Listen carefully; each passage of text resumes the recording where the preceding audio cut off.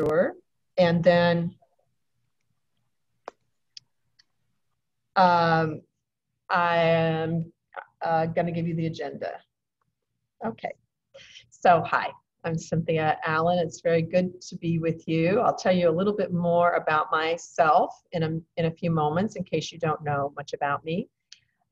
Here's what the schedule is going to be like today as you continue to Wenatchee, Washington. That's a tongue twister for me. Here's what the agenda will be like.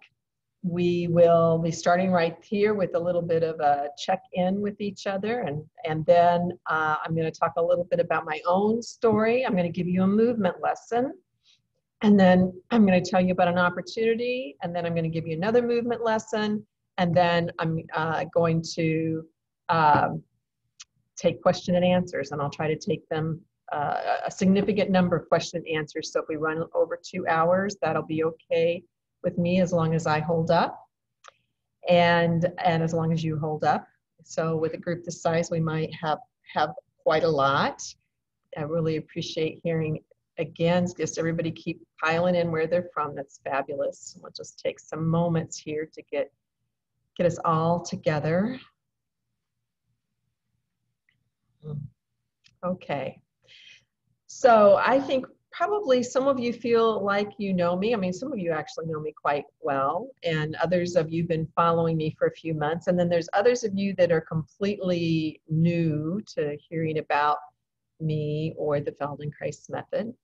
So I'm going to start telling you a little bit about my own story and a journey to health. And then I want to find out from you all in a minute who is new here and who is experienced with the work. So I have a little idea of what we've got going on. So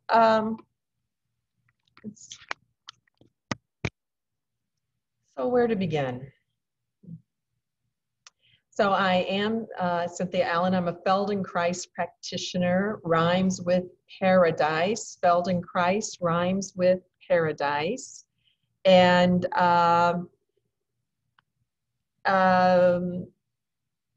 I think it helps if you have a mnemonic, because that word Feldenkrais is very hard to get out of the mouth the first few times, isn't it? It's not so simple.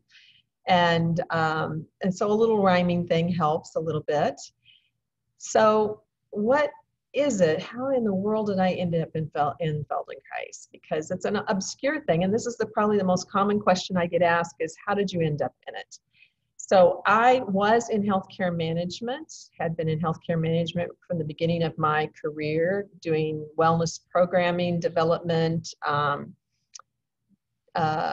programs around, actually wellness occupational medicine was my start, and then I went into managing ambulatory care centers, and a lot of exposure to a lot of different things at a time when you could get exposure to a million different things. It's so different now. And then did also medical billing for a number of years, started a consulting division for an accounting firm for practice management. But in my 20s, it was just really, my latter 20s, it was really obvious that I was going to have to make some changes. I was someone who as a child did not have great movement patterns. I started out very early in life with chronic pain, both physical and emotional.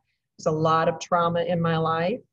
But there also seems to have been some other kinds of developmental issues.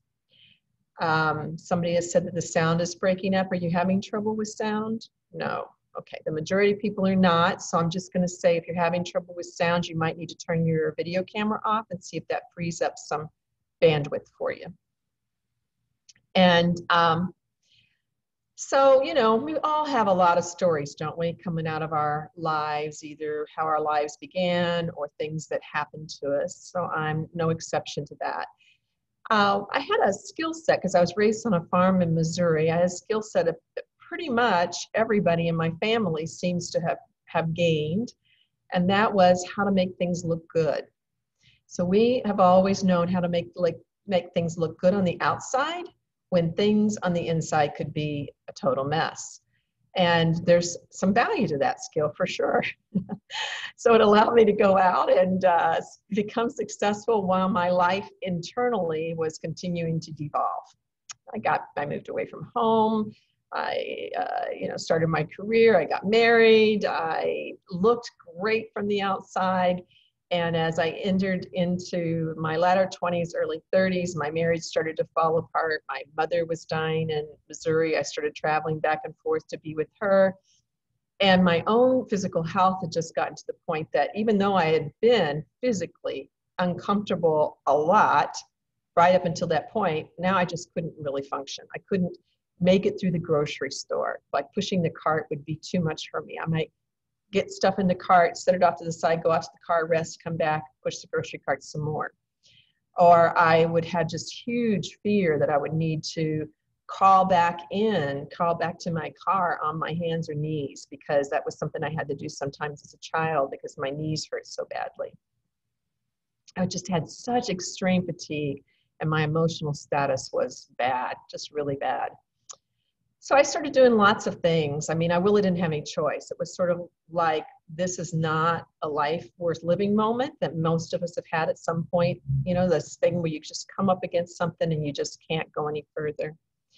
And so I began psychotherapy, and then I started doing other forms of art therapy or group therapy and massage therapy, cranial sacral therapy, spiritual direction, shamanic work.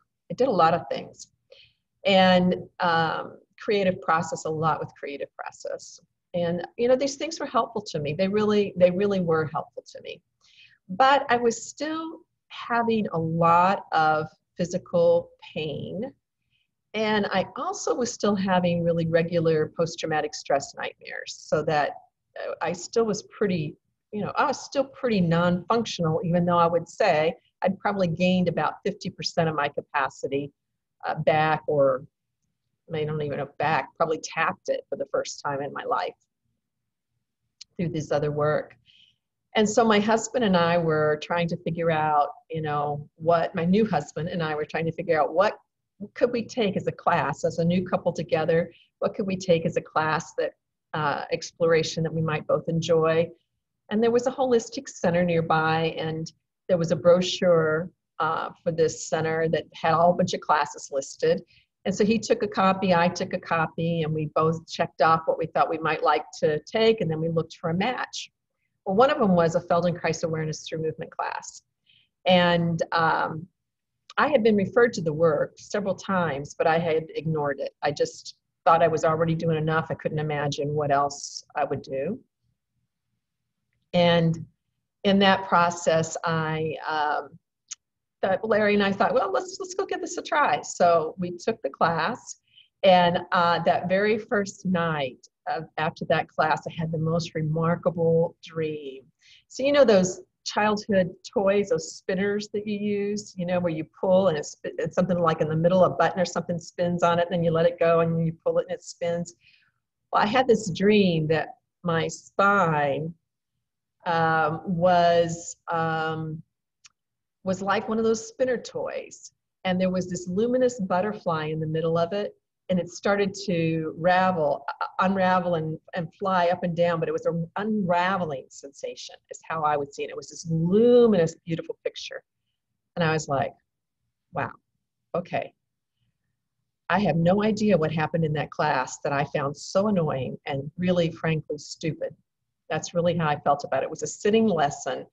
And it's a classic sitting lesson that you all have probably done if you've had any exposure to Feldenkrais. It's a classic sitting lesson. What you're doing, all these different small, slow turning, different parts. I just thought it was ridiculous.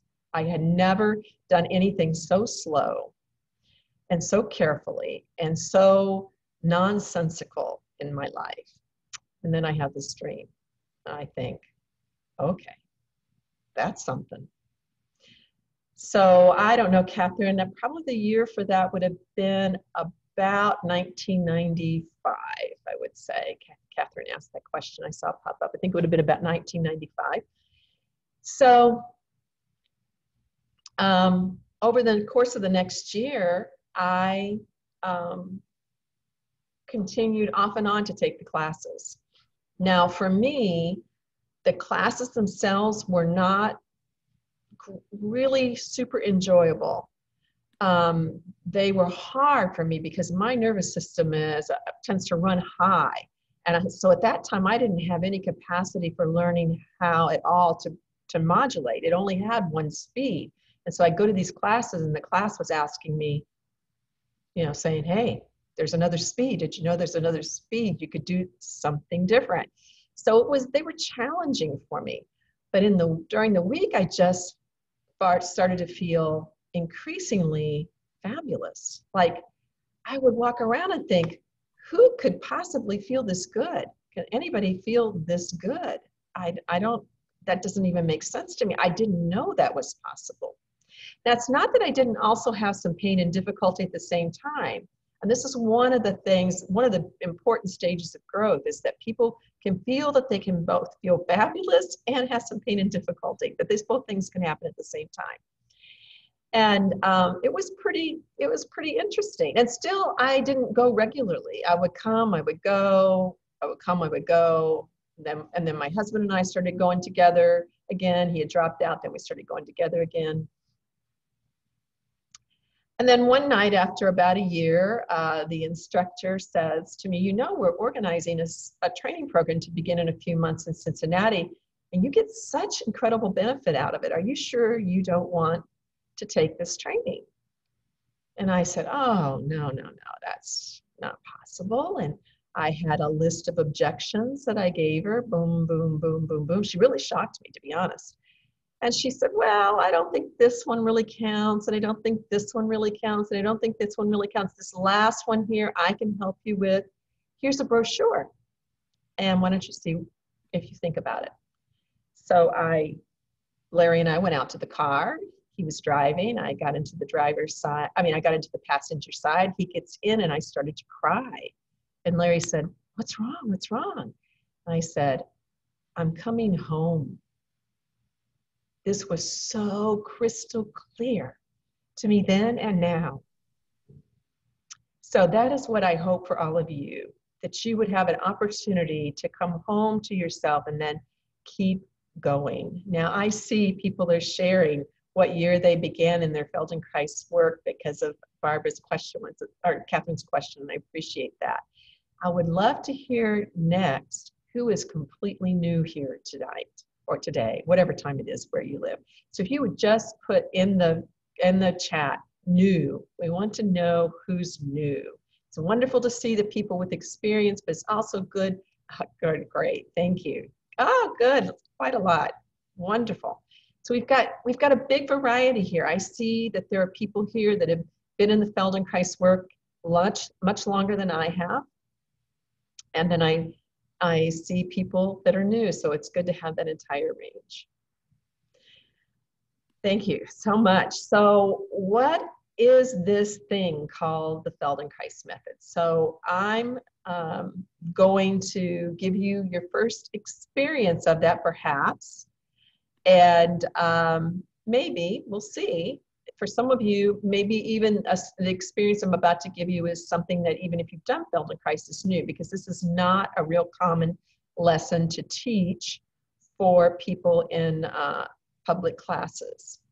So for this lesson, it will be helpful for those of you who can sit comfortably on the floor to find yourself a place on the floor, but probably pad up your pelvis. For those of you who can't sit comfortably, and you hear me emphasizing this word, comfortably, you're going to sit in a chair. Now, I don't need you to go to the floor yet because I'm going to give you a walking test, but I want you to start to get yourself situated. Now, as you get yourself situated, for those of you who are going to be in a chair, I'm just going to show you a couple of options for the chair. It would be fabulous if you had a pillow or a step stool that you could put your feet on, something that elevates your feet a little bit, so that you might not be sitting cross-legged on the floor, but you might have your knees a little bit above your pelvis. It's not mandatory. You're still going to get benefit from the lesson if you don't have that option. I'm just giving you the setup for something more ideal. you will. Good. Okay. So let's do the little standing test first. So if you'll come up to stand, everyone who's able to stand, come up to stand. And begin to feel for yourself. What is the quality of the sitting on the floor? You're just going to sit on the floor cross-legged when we get there, and you'll sit on an elevated surface, I hope. So in the standing position, you just feel the quality of your standing, the quality of your body leaning on your legs. You're sitting on your legs. And you can feel perhaps the outside edge of your hip joints, and you can feel perhaps the inside edge of your hip joints. Huh? That's a new one, isn't it? How many people feel the inside edge of their hip joints? Not so many, yeah? And as you begin to now take this into walking, please listen to the quality of how your body weight comes onto your right leg. Each time you step onto your right foot, your right leg, listen to the quality of how it leans on your right leg, stands on your right leg. How stable does your right foot, knee, hip feel to you?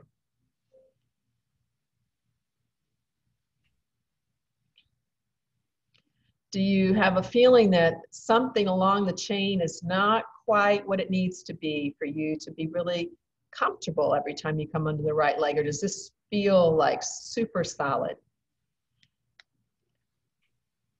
And then how about if you were to wonder about your inside right ankle bone? Do you have any sense that your body weight lines up over your inside edge right ankle bone?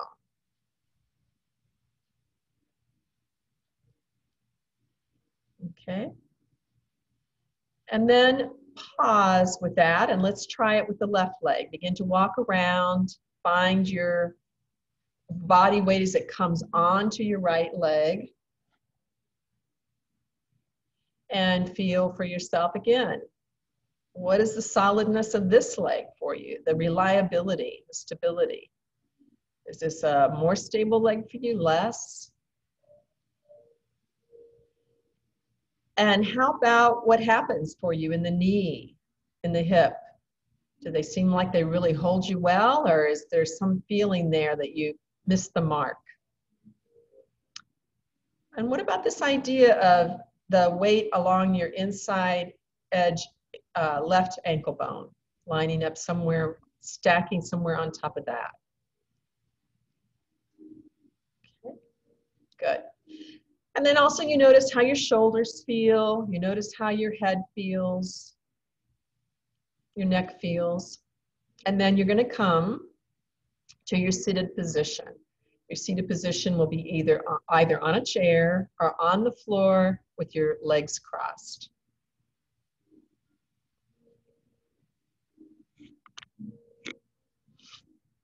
Take your time. Now, I want to talk a little bit about taking care of yourself. And so I got some notes from some people asking me questions like, hey, I just had surgery a few days ago. Can I do this program? And the answer is probably not. I think it's very important to say that while the Feldenkrais method is highly gentle, it is not meant to be done by everybody on every day.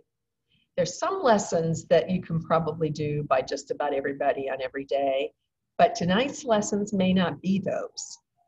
So if you just had hip surgery, you just had a fracture, these are the kinds of emails I got. I mean, literally just in the last few days or couple of months, you need to be careful. If you've been given instructions from your doctor or your healthcare provider on certain movements that you should not do, then please do not do them. It's very, very important. You can do them in your imagination, and you may get a huge amount of benefit from it. So as we go along, please don't push yourself in a way that you're not sure is okay for you, right? Or you've been told is not okay for you. So let's begin. As you sit in the position, you want to be kind of square. So like I see somebody on a kind of catty corner on their stool. So be sure that you kind of feel square to yourself. And you're going to have maybe your feet propped up on a stool if you're in a chair or a pillow. But if not, you could still maybe be able to cross your ankles and just see what that's like for you. It doesn't matter a lot if you don't cross them. It's not the end of the world. And then in that position, go ahead and look a little bit up and a little bit down and just see what it's like for you, for your neck. Can you be able to do that with the easy range? Super easy range for looking up and looking down. Slow, slow, gentle, gentle. And then pause after you've kind of got a sense of what that's like, looking out on the horizon. And then turn to look a little to the left, a little to the right, and also find out for yourself, what's that range like? What's that easy range like to look left and right? What does it feel like, the quality in your neck and your shoulders as you look one direction and the other? Okay, so that's some of our beginning extra reference movements. We do reference movements like you did in walking, so you can compare to later. We'll talk about why that's so important. Now pause and bring your right hand up to rest on your head. Okay, just rest on your head and just feel what that's like for you. Now, there might be some people that may not be able to bring their hand to the head, and that's fine. You could just do that in your imagination. You could use the other hand. You could come back to the C. Now, in this position, just slide the elbow forward. So you pivot on the hand. You let the hand slide on the head. Slide the elbow forward and slide it a little bit back. Give yourself a nice hairdo. And as you do that, start to feel the quality of how your collarbone opens, how your shoulder blade goes towards your spine, and just notice what your range of motion is like. Okay, good. And let's let that come down. Let your hand rest for a moment. This will be a very symmetrical lesson. Now, please bring your left hand up to your head, right on the top there, same thing, and start to take the elbow forward and a little bit back and a little bit forward and a little bit back, and just feel, you know, is this side simpler, easier to feel what happens in the shoulder blade or less?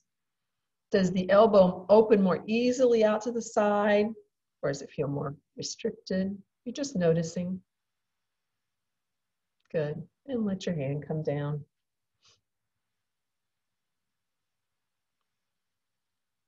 Now, many of us have on shirts that have seams down the side. Just take your left hand to the right side of your body and just run it down and highlight for yourself where that seam would be. Yeah, I mean, if you have a t-shirt on that doesn't have a seam for some reason, you can still imagine where that seam might be. Good. So now bring your right hand up and see if you can bring your elbow, approximate your elbow out to the side in line with that side seam.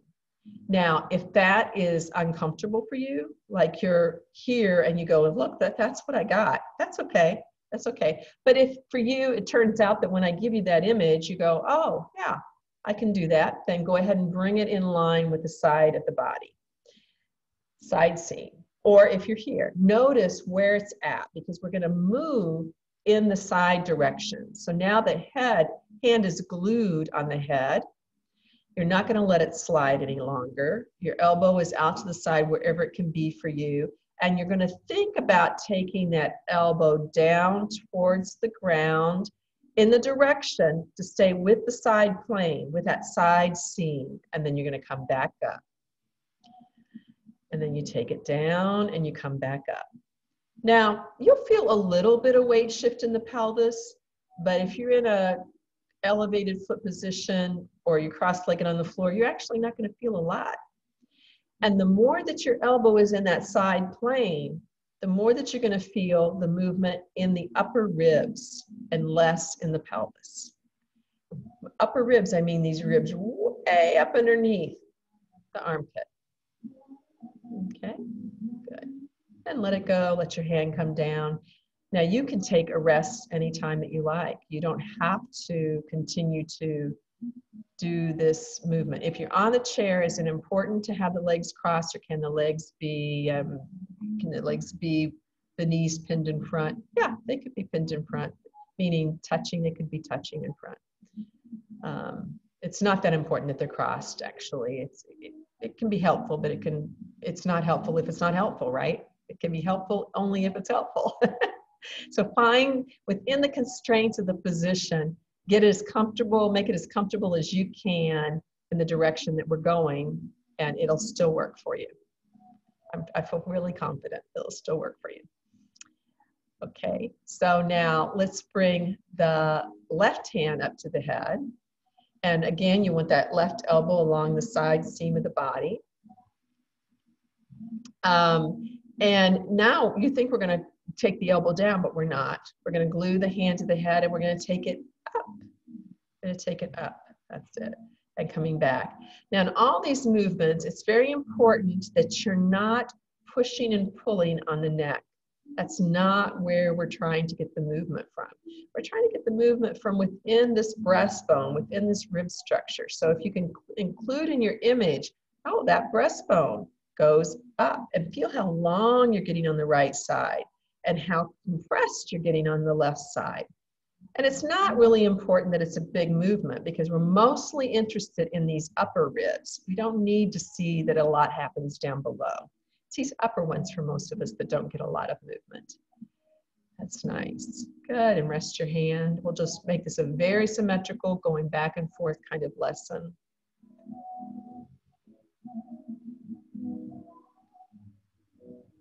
Is that music, that's neighborhood music, coming through on my mic?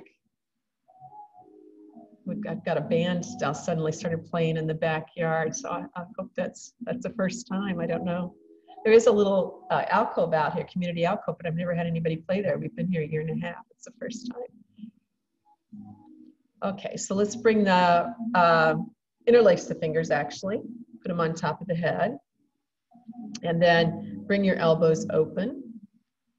And start to take your right elbow down, and just really, and the left elbow, of course, is coming up, and just really feel that quality of this sort of turning of the mid-back, of the chest, of the ribs. But your job is to keep the elbows in the side plane. So what you're going to want to do, especially those in cross-legged sitting with the knees higher, you're going to want to take an elbow forward. Don't let it happen. That means even if the movement is tiny, stay at tiny, but keep the elbows in the side plane instead of letting it slide forward. It's very common that you want to slide forward. And then maybe go over as you breathe out. And as you come up, breathe in. And try to stop looking at me the whole time, and start maybe closing your eyes for some of the movements so that you don't fix your gaze. It's nice. Good. And let it go when you need to. Let your hands come down. You don't need to take notes, by the way. You're going to get a replay. I see some of you busy writing things. I mean, you can if you want to, but you can have the experience and take notes later. I'll give you a replay. It's up to you. Good. And just pause and feel your breath and your bum on the ground or on the chair. So we've been playing with going to the right. Let's see what it's like to go to the left. Why don't you change over the crossing of the ankles or the knees if you have them crossed? Good. And bring your left hand up to be on top of your head. Find that side seam, whatever's available to you. We're not trying to go for anything uncomfortable. And start to take the elbow down, which of course the head goes with it, but it's not the same as pulling on the neck. Avoid pulling on the neck.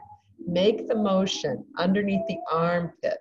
Think of the motion as being underneath the armpit. And then as you come down, you feel a little bit of shift in the pelvis, but not probably a huge amount. Not probably a huge amount. And maybe breathe out as you go over. Good. Okay, let it go. Have a little rest there with the hand. So the head does follow the arm because the hand is glued to the head in our imagination. So the head will go along, but the hand isn't sliding on the head, and it's not pulling on the head. It's something else. Good question. So now bring your right hand up to the top of the head, the elbow in the air, and take your elbow up. So again, we're lengthening on that right side, shortening on the left, and coming back. Gentle, gentle. Feeling what's available to you. Can you begin to get to know those upper ribs, those mid and upper ribs? Good. Let it go and hand come down. And interlace your fingers. See what is your habitual way of interlacing. Which thumb do you want to have on top? And then move all the fingers over at one position. Bring your hands to be on top of your head. And still you're going to go down to the left. The right elbow is coming up towards the ceiling and then coming back. Yeah, Martha, then take a break. Lay down. You don't want to keep going if you feel exhausted. It's a tiring movement if you've not been used to this. So but what you've done already may be enough for you. We're going to do a very relaxing lesson as our second lesson. And then your hands come down and you take a pause.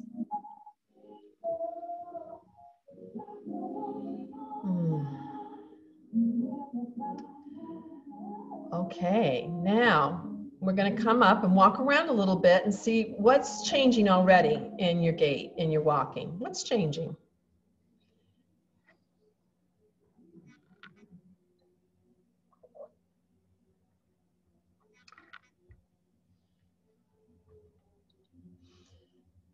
So maybe already you're feeling, hey, there's something to this. There's something that's a little more reliable in my legs, something more solid. A little less tendency for shearing through the hip, or a little less torsion on the sacrum, or a little more ease of motion in the shoulders.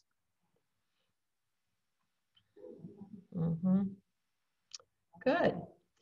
Now, let's see if some of you can do a tall kneeling, a proposal kneeling position. So you would need to probably have a little padding under your knee, under one knee, and we're going to be on the right knee first, the left foot flat on the ground. So take a moment to set that up. If you need to be someplace where you can touch something for stability, that's okay. So you'll be the right knee on the ground, the left foot standing, like you're getting ready to propose to someone. Women, a lot of women here, a lot of women tonight. Women don't do so much proposing, but the men know what the position is, I can see. Good. Now, in that position, you have your left hand on your thigh. Place your right hand on top of your head. Now, if you need to put your left hand out to touch something to be safe, of course, do that. And in that way, is the knee forward or more to the side? It would be better if the knee is forward. It would be better if the left knee is in a stair-step 90-degree angle position and your torso is over it. That may not be possible right now. Okay, so there is where we're headed, and then there's what's possible. And so you're going to place your right hand on the top of your head. Your left hand is on your thigh or hanging down at the side or touching something for stability. Find the side seam of your right side and start to take your right elbow down and then bring it back up. Now, as you take the right elbow down, start to notice what happens in the weight on your right knee. What happens to the weight of the knee on the ground? Barbara Shaw. You got the wrong hand situation, Barbara. Yes, I can describe it again. You have the right knee on the ground, the left foot in standing. The right, you're on your right knee and the left foot. Left knee is bent. the right knee you're resting on. You have your left hand on your thigh. You have your right hand on top of your head.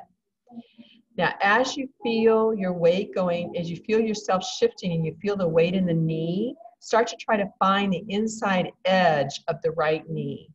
Find the inside edge of the right knee. And start to push through the inside edge of the right knee to bring yourself back up kind of quickly. And if you don't know what that means, you just take a guess. Like, where would be the inside edge of my right knee and how could I push myself back up to upright with it? And anybody who feels like this is too much, don't worry. I'm going to give you a really second lesson that's relaxing and available. Okay, let it go. Let it go for a moment and change over the knees. We'll be off of the knees very shortly. I know I'm taking a risk here with this lesson for a group, but I want to, yeah, if you can't kneel, just wait. Just wait. You can try putting a foot on a chair. Some people put a knee on the chair or put a foot on the chair, but you know, you can also just wait. No worries. So now you have your right hand on the thigh and your left hand on top of your head. That's it. Good. You all are doing great. And start to take your left elbow down to the side. No, you don't have to worry about the core, Toby. I don't think so, unless you feels like you need to do that for your safety. I don't think you need to worry about that. And then you start to find the inside edge of that left knee as you go down. And then see if you can kind of press through the inside edge of the left knee to bring yourself back up kind of quickly. So you kind of go down slow, and then you come up quickly. And you go down slow, and you come up more quickly. So a little different in the speed. Excellent. Let it go. Let it go. Come on up to stand.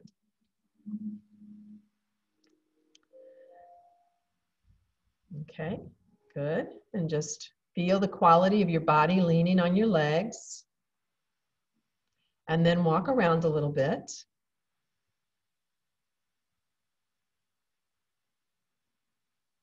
You're doing great. What does that mean? It means if you're taking care of yourself, you're doing great.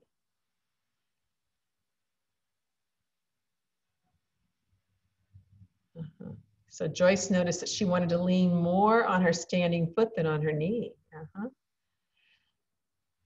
Okay, so now can you come back to either sitting cross-legged on the ground or in your chair? And if you found out that cross-legged on the ground wasn't for you, then come to a chair. We're just going to do a couple more movements in the seated position to see what's changed, what's more available. Take your time.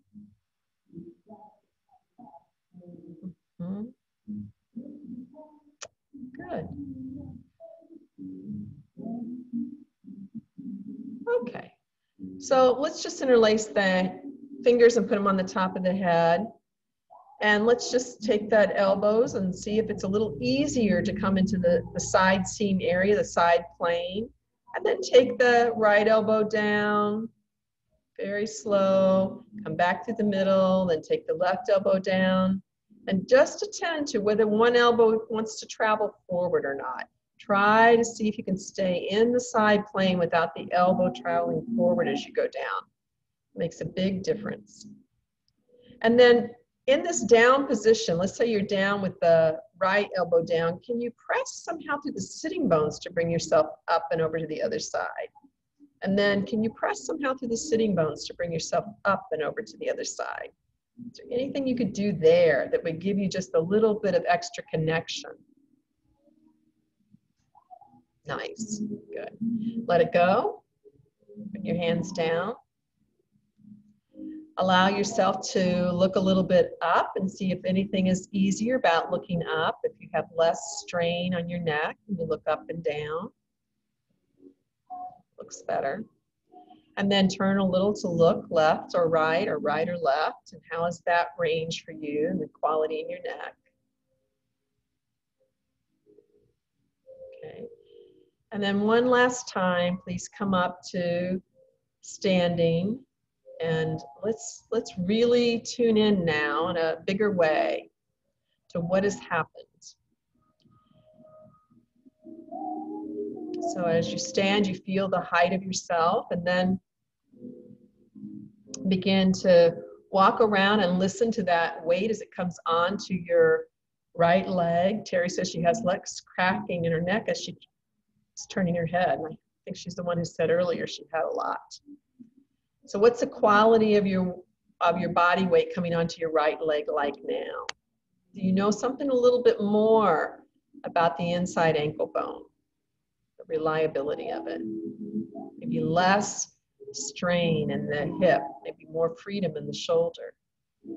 And then pay attention to a few times as you come onto the left leg.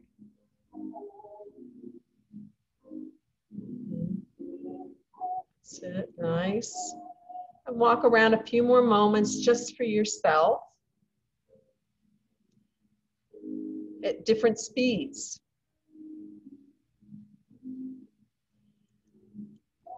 And then come to stand, and one last moment before we sit down and I ask you to share some of your experience. In the standing position, I asked earlier, you know, what did you feel about the way your body sat on the hip joints? And did you know anything about the inside edge of the hip joints? And just see if there's something, some different quality about how the weight of your body is sitting on the legs that might highlight for you, not just the outside edge, but the inside edge of the hip joints, the solidness there. Okay, good. And then you can come and have a seat when you're ready. And if you like, you can key in your experience, a little bit about your experience of what you noticed or didn't notice or found great or found objectionable or wonder about. Take your time, there's no hurry. It's very important that we not hurry, even when we have an agenda. Wow, look at this range. My right shoulder feels more stable, more fluid, easy movement.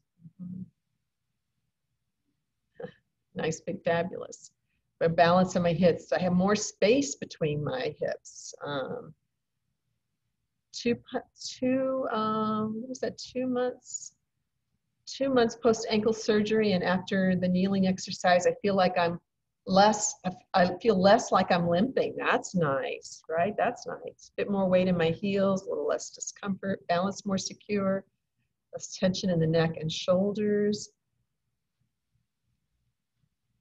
So Terry realized that she was using her head as the motivator to move her arms. That's a great distinction.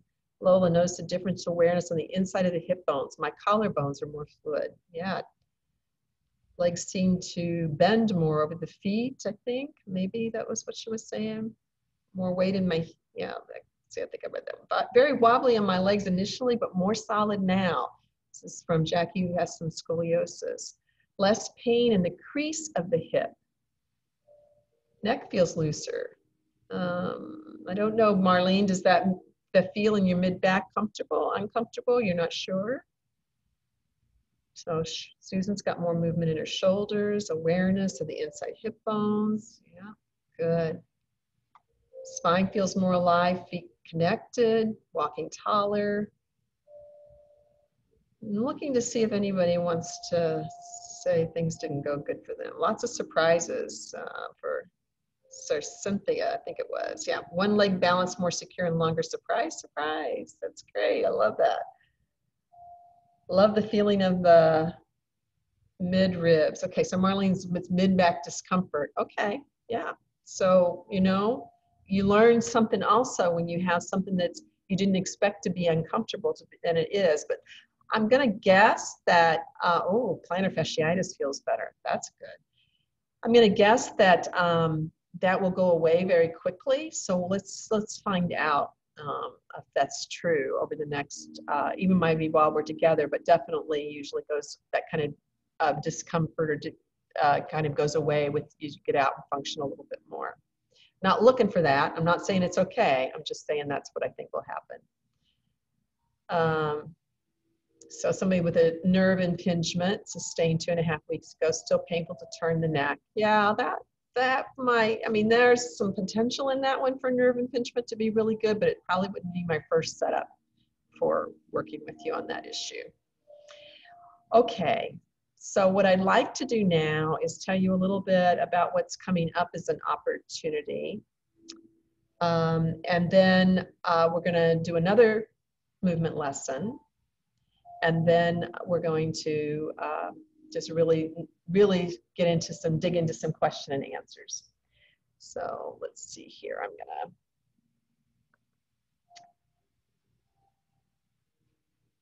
see if I can figure out how to share my screen.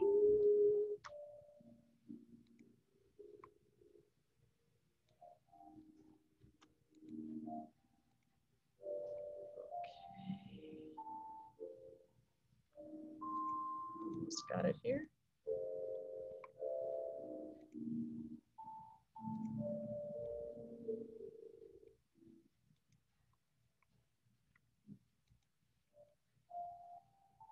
Okay, here we go.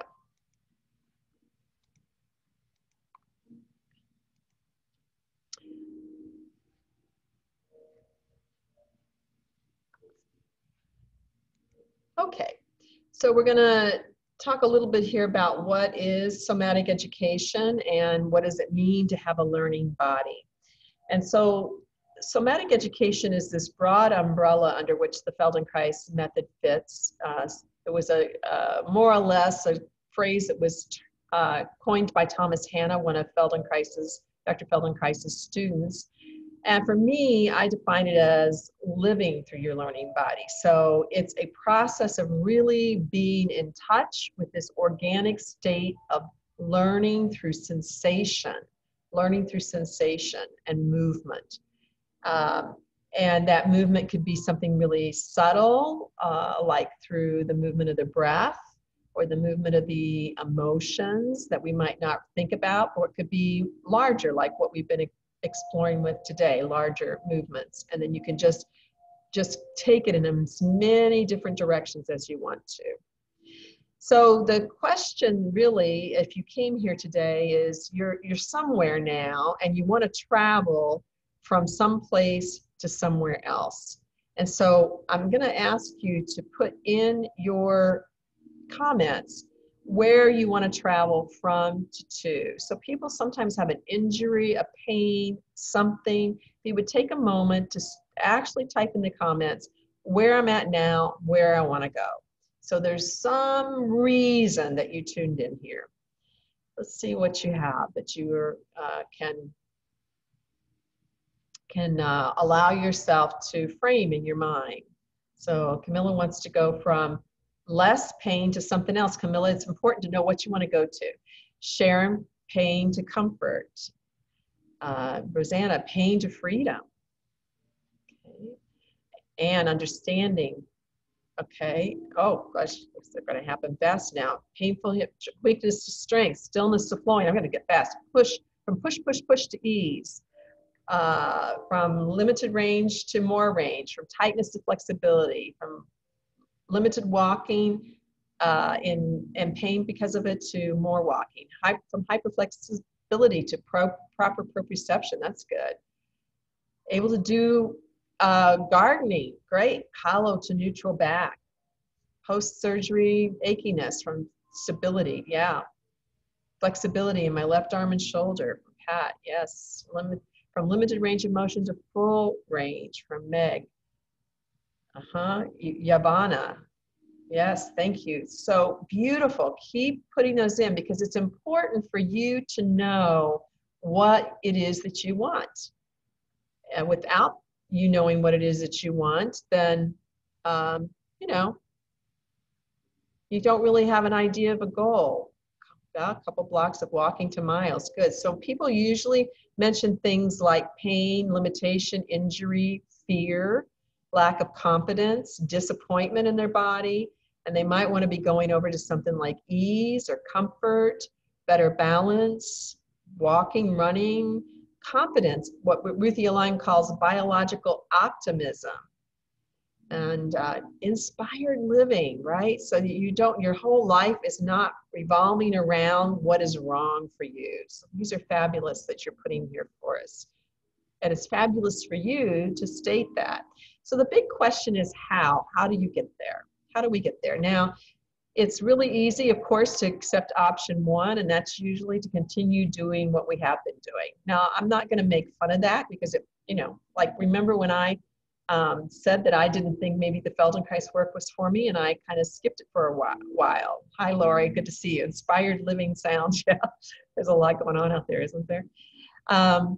So I'm not making fun of the fact that you may be doing something that is at least partially working for you, and you may be choosing to just continue to do what you're doing. What this looks like for a lot of people right now is that they are taking a dip and a free something here or there. They're going out and finding a free YouTube video. They maybe even sample a course. And so that's certainly okay. Option number two would be to take my 9-week entry course that's going to go about to help you understand these keys, these 7 keys that I've pulled out to restoring your learning body and to experience transforming movement lessons. And so the movement lessons will really follow an entire theme for an hour together. They're pretty close to it. And this is what the 9-week system might be, the 9-week class might be like. I need to make a little change here in my screen to see what's going on. There we go. So I'm calling it Unlocking Your Learning Body. And it will have the 7 keys to switching on your learning body that I have come to define. And I want to just give us a couple of quotes to help us understand what my idea might be like. So Moshe Feldenkrais said, "Life is a process, and processes go well when you have more than one way to influence them." I love people continuing to write in here. Just keep it up as you clarify that for yourself. Life is a process, and processes go well when you have more than one way to influence them. Huh. Well, this is a big statement, and I hope that somebody helps me come back to that later so we can go into it a little bit more. And then Socrates said, "To know thyself is wisdom." And both of these things are built into the Feldenkrais method. It's built into this idea of returning to your learning body. So let's take a kind of quick look at these 7 keys. And I'm not going to go into them in a lot of detail because I will go into them in a lot of detail in the class. But I want to give you an overview of them. And the first one is to respect yourself. So you started to hear me talk about this tonight. And, you know, first of all, to respect yourself, you have to know yourself. And so it's a dance. This process of knowing yourself is a dance so that you know yourself better, then you can respect yourself more. And respecting yourself has more than to do with just their physical organizational structure. It also has to do with understanding your history and your belief system and your emotional world. Learning to slow down and take time. It is huge, huge. It's the setup for almost everything else. You really can't learn to do much of anything new without slowing down. You can learn to eventually go fast, but almost all new skill has to start going slowly. And there's other reasons why we want to go slowly as well, because it has a big impact on quality, be able to develop quality. Sensing differences, knowing the difference between this and that. This is the root of learning, and this is the difference. The primary difference in traditional exercise rehab programs is we put the emphasis on learning to sense differences instead of getting to the outcome. Unique but meaningful stimulation. And this means that if you want to actually get something new out of your brain into your body, then you need to have lessons that take you down pathways previously untraveled. And this is something that the Feldenkrais work is particularly good at, taking you down pathways that previously you have untraveled. You learn to explore sequencing and timing. And so we did a little bit of that tonight. We'll do more of that in the next lesson, this feeling of, hey, some things come in certain order, but also something about going slower or going faster. And when is each one right? Identifying unhelpful habits and beliefs. This is big. Now, already for you, you may have found this coming up. Like you may have heard yourself say something to yourself like, oh, I can't do that movement. And then you found out you could do it.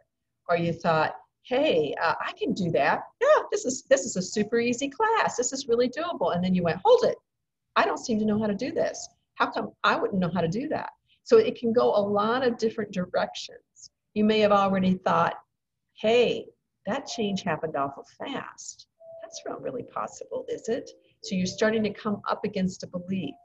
And so we can make these a little bit more clear. Sometimes they definitely are a little bit hazy in our mind, but through the way that we teach and interact with each other in a class, we can make these clearer. And the last one is creative engagement, which was so huge for me in my life. Now, there is creativity within the Feldenkrais lessons that carry over into your life.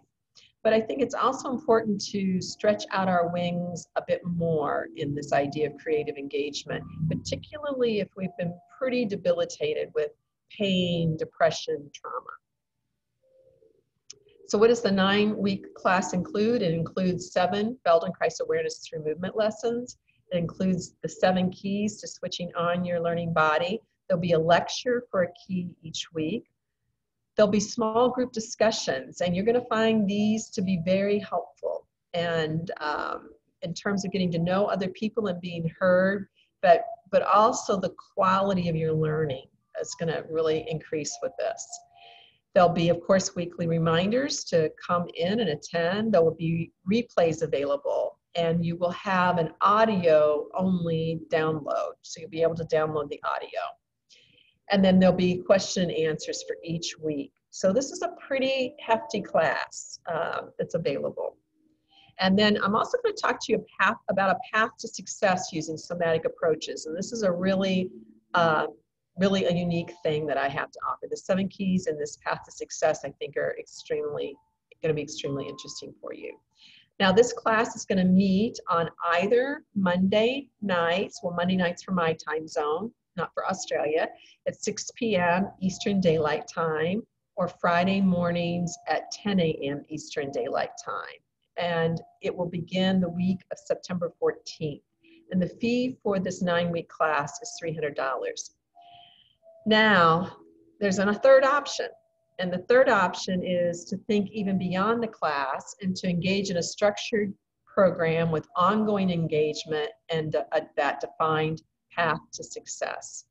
And this option is to actually join the Your Learning Body community, which is $47 a month.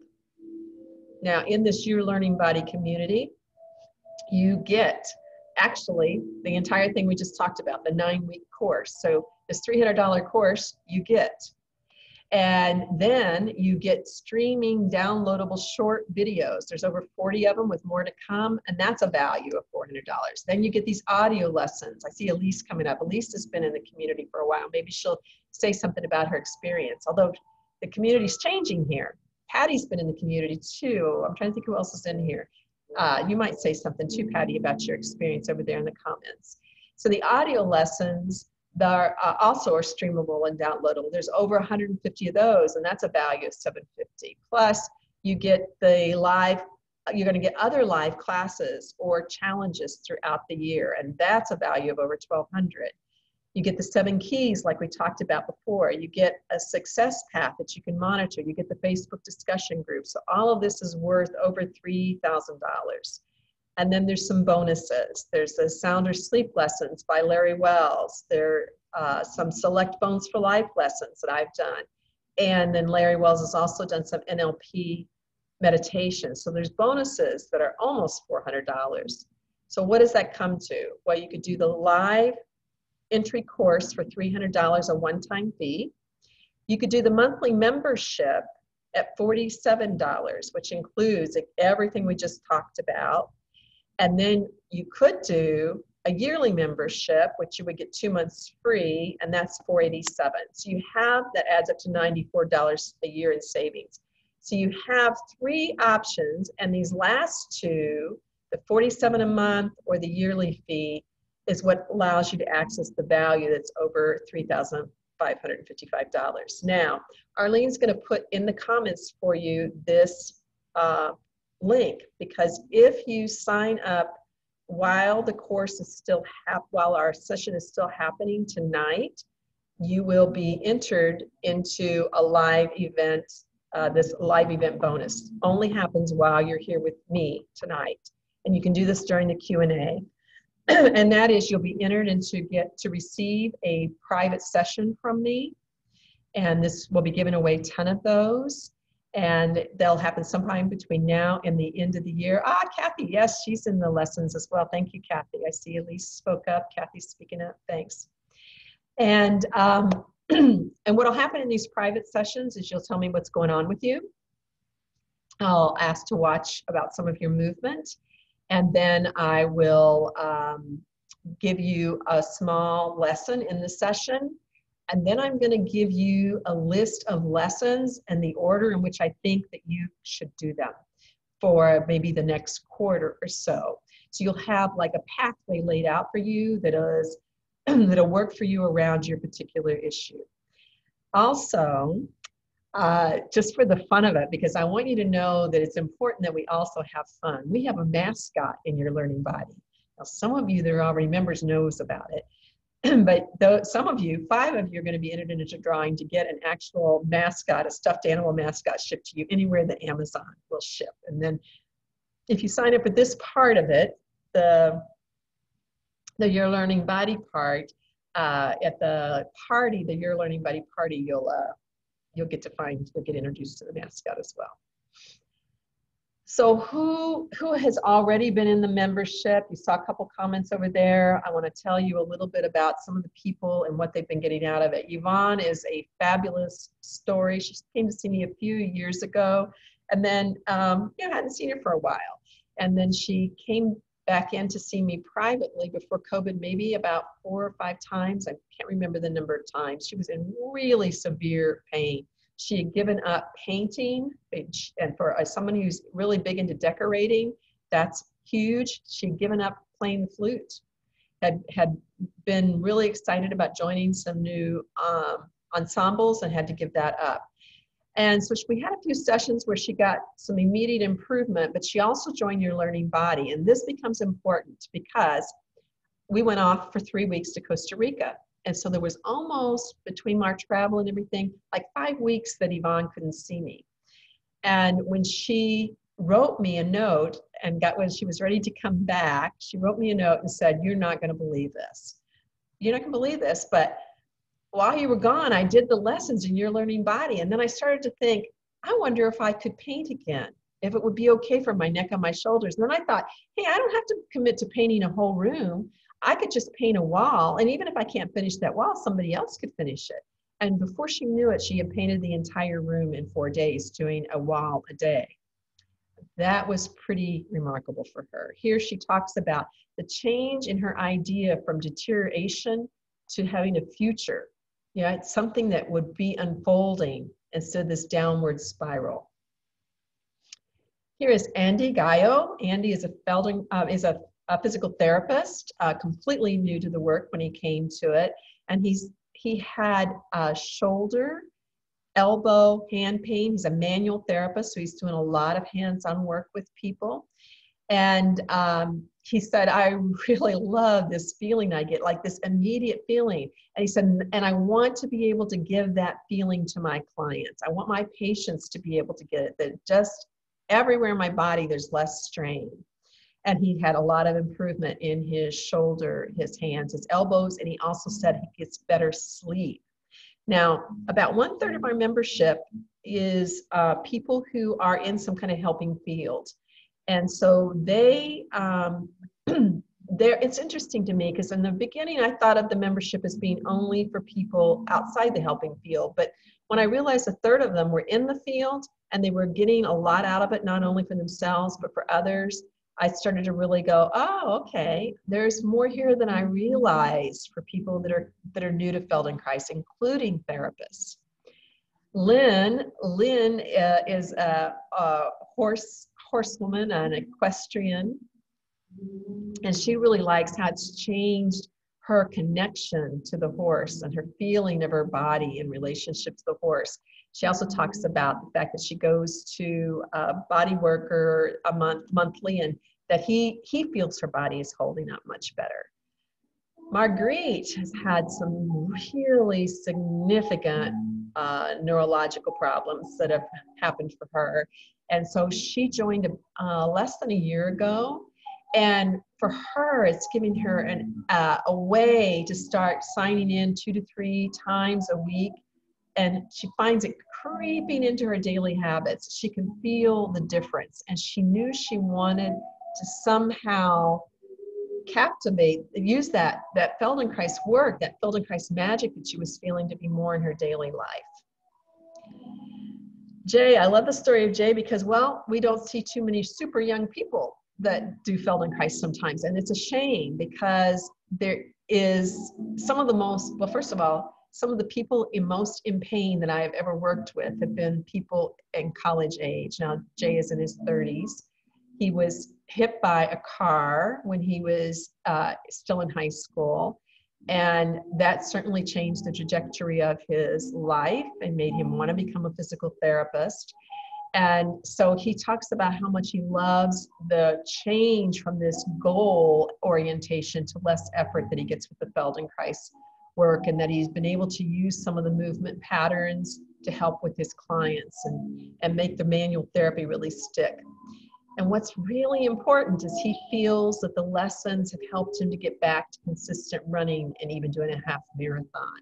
Big shift for him. So there is so much that can happen as we explore, and there's so many ways that we can explore. Elise, you're out there. This is your picture, Elise. Elise, and some of these people become like the learning body poster children, right, over time. And this is actually Arlene. Arlene's in the background somewhere. So again, I'd like to just say you have 3 ways that you could participate. If you don't want to continue doing what you've been doing and you really want to do something new, you could sign up for the one-time course at $300. Yeah, that's fine, Elise. I appreciate those of you who've hung in as you did, and maybe you'll watch the replay for the second lesson. And then you could just sign up for the monthly membership, which is $47 a month, and do the course. Or you could do the yearly and even save more money doing the yearly. So Arlene will put that link for you again in the chat. So we want to really explore possibility, right? What can happen for us in this possibility, this realm of possibility? That's so, so big, isn't it? Possibility. When you feel possibility, you do become less and less obsessed with what's not working in your life. And this is huge. It's not about solving every single problem that we have. It's not about waiting to live life until there is no pain, is no discomfort. It's about finding the way that we can begin to explore possibility as that discomfort starts to lessen, as that range of motion starts to open, as we begin to really know ourselves and we find ourselves to be worthy, right? To be worthy, to be lovable, to enjoy ourselves, to enjoy our own body instead of finding only what is not right with it. So there's so much here in this world of possibility for what can happen for you. Now I am going to take questions, but I'm going to do them all at the end now because I want to take you to another movement lesson. And then while I'm answering questions, if you want, you can sign up for the program and get entered into the drawing. So this next lesson is going to be on your back or sideline, either on the floor or a firm bed will work. You don't need to see me for this lesson. And it's a very traditional Feldenkrais lesson. It's a very calming lesson. So just go ahead and bring yourself to your side lying position, or start on your back, but know that you're going to go to your side, and you'll need some padding probably under your head. So you don't want your head hanging way down. A little bit of padding under your head will probably be helpful. I appreciate all you taking your time to spend with me tonight. I know it's a big decision right there, right? To spend time together this way. So you're coming to lie on your back, or you're on the bed or on the floor. Hopefully everybody has a bed if you don't comfortable on the floor. And as you lie there on your back, maybe start to notice the connection with the ground.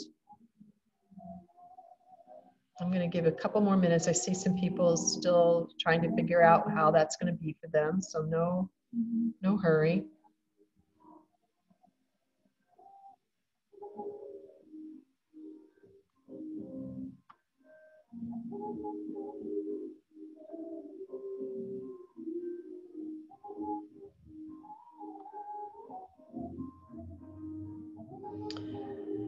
And as you are lying here now, looks like most people are ready. You just follow your breath in and breath out. Just feel the quality of breath arising and breath falling, and notice that for you means you feel like you need to breathe a certain way.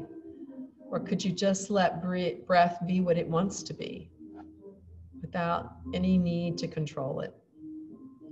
As you're lying here on the floor, do you feel, or on the bed, do you feel that you need to lie in a certain way? Do you have some idea about how you're supposed to lie on your back?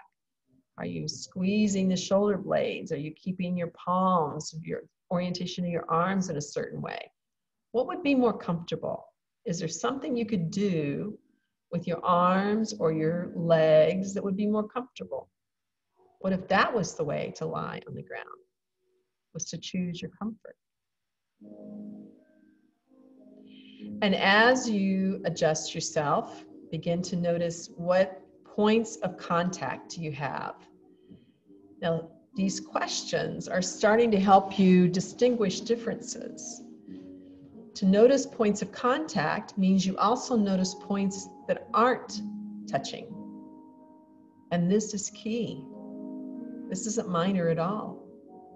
And there's gradations to this that can just keep growing.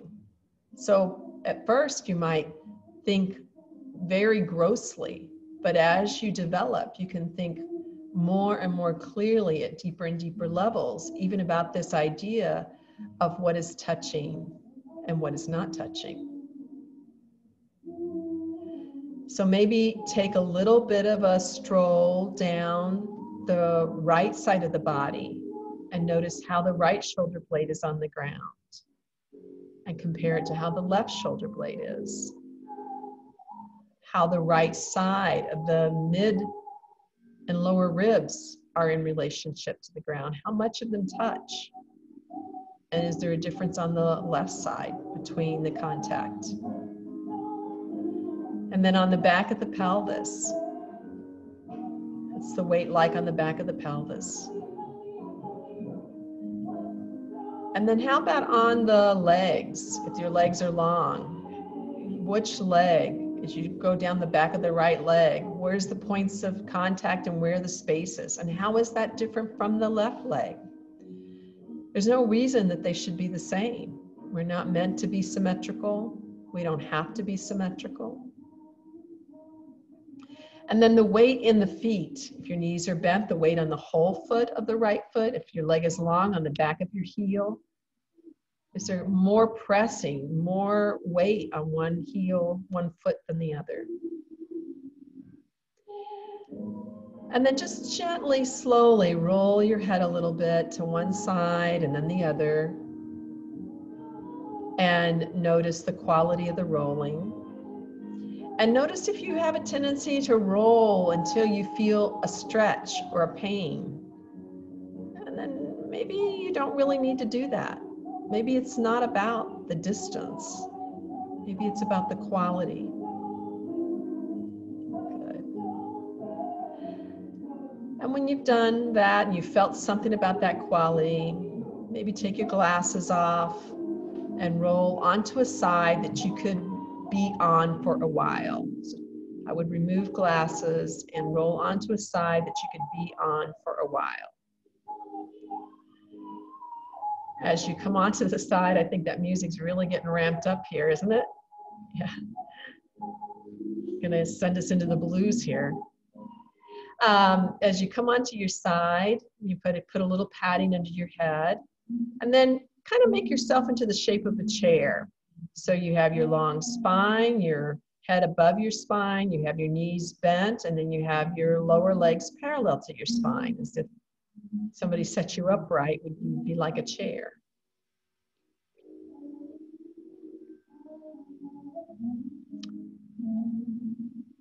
Yeah, I'm glad it doesn't wrap as well. Please bring your arms out to shoulder height in front of you so that your bottom arm is long in front of you and your top arm, the hand is on top of it. So the arms are long in front, the hands are on top of each other. And just feel what it's like to lie on this side, this way. Feel your breath against the ground in this position. And then lift your top arm and take it to whatever degree is comfortable for you. Maybe that's pointed towards the ceiling, maybe it's a little bit behind you. Just notice what your easy, comfortable range is like right now. That's it. And then you come back down. And I can see already that some of you have done this lesson before. You know, the people who are experienced already kind of know where we're going. But for those of you who are new, of course, this is a new idea. So let's start with the very basics. Bring the arm back down to rest. And now you're going to begin to lift that upper arm, but only like an inch. And you're going to lift it in a way that the wrist comes up first, and then the fingertips come away. And then the fingertips come back and touch, and then the whole palm of the hand touches.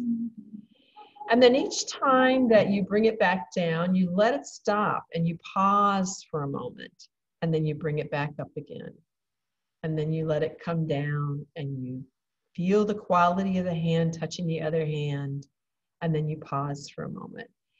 Now you're going to start to add that you maybe add an inch or two each time that you bring the hand to the arm away.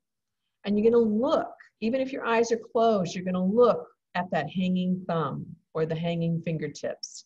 So your eyes are going to start to follow the movement of the hand, the arm up, and the movement of the hand and the arm back down to resting. And you're not going all the way. You're not going all the way. No, don't go all the way. It's so tempting, isn't it? An inch or two at a time. It's not, you're not going to be anywhere close to having your arm behind you. Why? Why do you have your arm already behind you? Yeah, ask yourself that if you're doing that. Maybe you don't have a choice. Maybe it's just so intolerable to go this slow. And that's okay. If you know what you're doing, it's okay. You know what you're choosing. And then slowly coming back down. That's it. Yeah, and so you're just taking your time. I mean, like, this is so luxurious. Like, there is nothing in the world to be concerned about.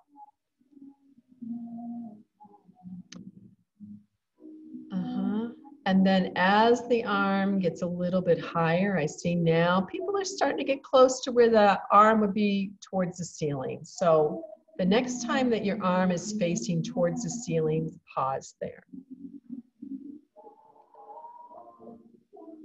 And then lift it a little bit closer to the ceiling. So you slide the shoulder blade away from the spine, and then you let the shoulder blade slide a little bit back towards the spine, and then away from the spine and a little bit back towards the spine. That's it. Good. And now let's add that every time you reach a little more towards the ceiling, you rotate the shaft of the arm. Where would you like to rotate it? Is it going to be thumb towards the hip or thumb away from the hip? And when you let the arm kind of shorten, you unrotate and the shoulder blade sort of slides back. It's not really that you bring the arm all the way down unless you need to take a rest. It doesn't need to go behind you at all. It's just towards the ceiling and then away from the ceiling. Good. And let that go and slowly bring your eyes to follow your arm as it comes back down to be long against the other hand.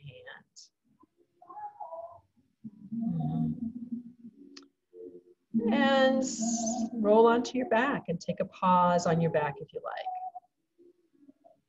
This gives you an opportunity to feel what might be changing in your contact with the ground. We've done just a very few movements. And in my experience, this usually already has change in contact. That's pretty remarkable for that to happen so quickly. Pretty remarkable.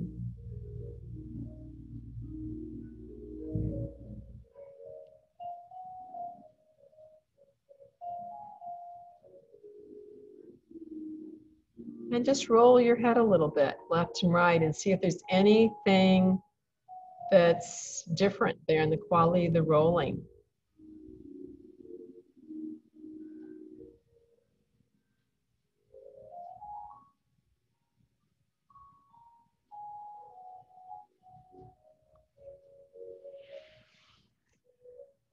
And then pause with that.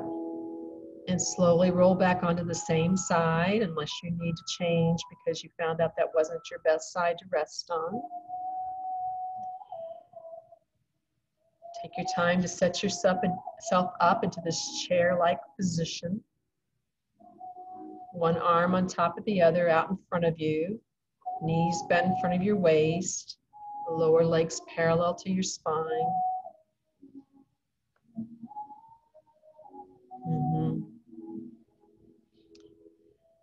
Good. And let's see how your comfortable, easy range for that arm has changed. So go ahead and let your head and eyes follow it and see if it's easier to take a little further overhead or behind you than before. Wow. And then come back. And then this time, just take the arm to be facing towards the ceiling. And let your head and eyes follow it and stay there for a moment. Now we're going to change the movement and you're going to start to take, you're going to leave your head and eyes looking at the ceiling. You're going to start to take your arm a little bit back towards the other hand, not behind you, back towards the other hand. While your head and eyes look at the ceiling, take your arm back towards the other hand. And then stop there when the arm is back towards the other hand. And now when you lift the arm back towards the ceiling, take your head and eyes towards the floor in front of you. So start to move your head and eyes and your arm opposite each other. They don't need to go a long ways opposite each other, just a small amount. That's it. Back and forth. Good. Back and forth. That's it. That's it. Just see if you can make that simpler. Good. And then let your head and eyes look at the head, eyes, and arm look at each other again and bring them back to rest on the arm in front of you.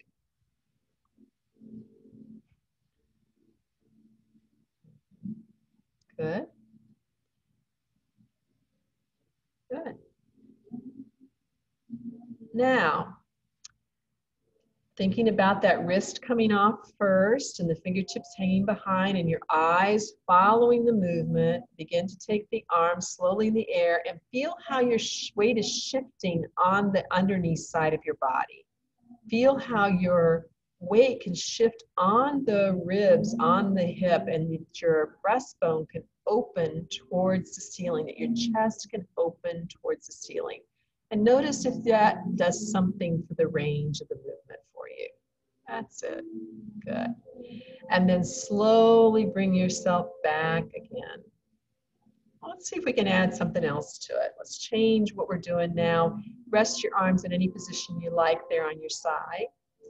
Feel that upper leg resting on the lower leg. And just lift the upper leg off of the lower leg. And feel what the weight of that leg is like to lift it in the air. Yeah, and put it back down and maybe lift it one more time just to feel what it's like. Lift the whole leg, not just the knee, unless that's not available. Yeah, good, great.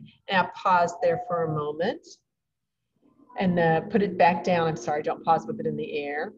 Good. Now let's just change that a little bit. How about you lean on the foot and you just lift the knee? So you're going to leave the foot resting on the other foot and you just lift the knee and you lower the knee and you lift the knee and you lower the knee. So you pivot on the foot. You pivot on the foot. And as you pivot on the foot and the knee comes up, notice what happens in the pelvis. What happens in the pelvis? Good. Yeah. Okay, and then keep your knee resting on knee. So don't do something that hurts, Kim. Definitely don't do anything that hurts. And let the knee resting on the knee and lift the foot. Lift the foot. So you could do it in your imagination. You can look to see if there's a different way to do it. You can just skip that movement for now. So now this is a very different movement in the pelvis, isn't it? Notice the difference in the hips now. Okay, now pause and lift the knee. Rest on the foot, lift the knee, and then lower the knee, rest the knee, lift the foot. And then lower the foot, lift the knee, and then that's it. Good. Some of you fallen asleep on me, that's okay. No worries about that. I'm not sure I'll fall asleep with this music, but maybe you can. Good. Let it go for a moment. Just bring your whole leg into the air and see how that is for you. Is that a little lighter, a little easier? Okay, let's see if it has anything to do with taking the arm behind the back. So bring your arms back in front of you at shoulder height. Begin to slowly lift the hand while your head and eyes follow, follow, follow. Let your head and eyes, your chest, your breastbone open so that you're not straining the neck. And see if it's now getting possible to take the arm further behind you.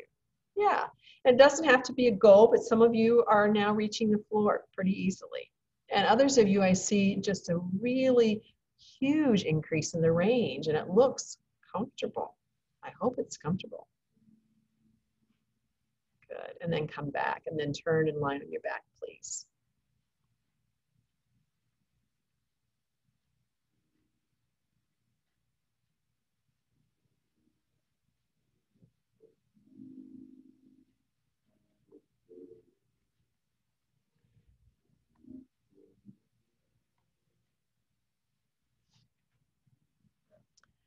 Okay, so as you rest here now, just feel what's different about this quality of connecting with the ground. And you may not want as much padding under your head as you had on your side. You can decide that. What's different about the way your right side of your body is on the ground? What's different about the way your left side of your body is on the ground?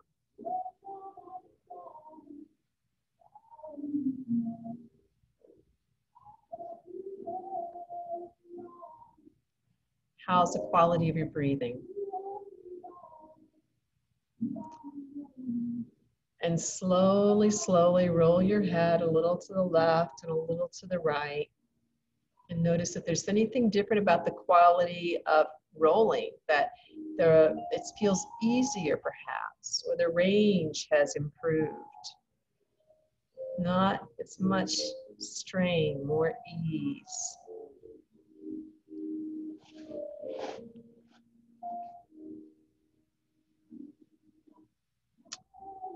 And then let that go. And just feel your breath. It can be a big difference sometimes in the way that we breathe from the beginning of the lesson to the end of the lesson.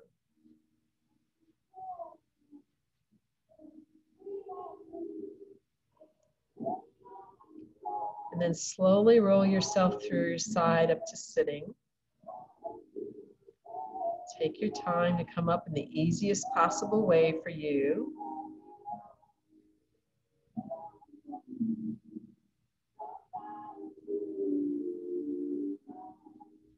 And then when you feel comfortable, you'll come up to stand. Don't worry about the camera. Let the camera go. Stay with your own sensation. Much more important to stay with your own sensation than to start fiddling with the camera. I don't need to see you for this part. You don't need to see me. And just stand. Just feel your weight in your feet. Feel the breath across your shoulders. Feel your height. Yes, sometimes we do need somebody to lean on, and sometimes it turns out we can just change our leaning on the ground and get some incredible support. Walk around a little bit and feel what it's like for you.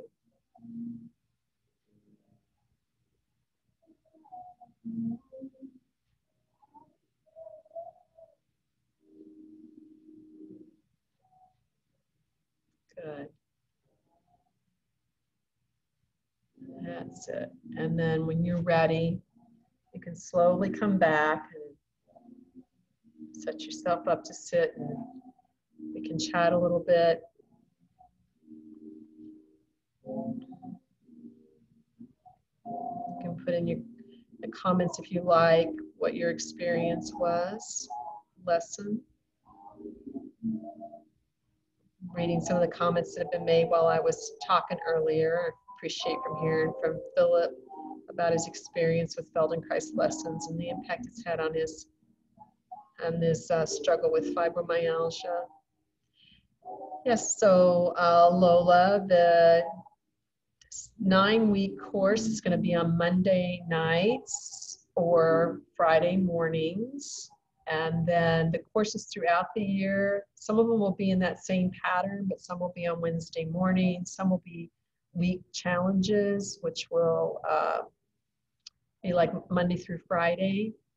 And I don't know what time those will be yet, but they'll probably be in the morning. On Mondays, it's 6 p.m. Eastern Daylight Time, and on Fridays, it is 10 a.m. Eastern Daylight Time. And when you follow the link that Arlene is putting for you in the comments, you scroll down that really long page, there is a schedule of the classes that are going to be coming up. Feeling it in my jaw. What is this? Feeling in my jaw. What is this feeling in my jaw? That's a good one. Yeah.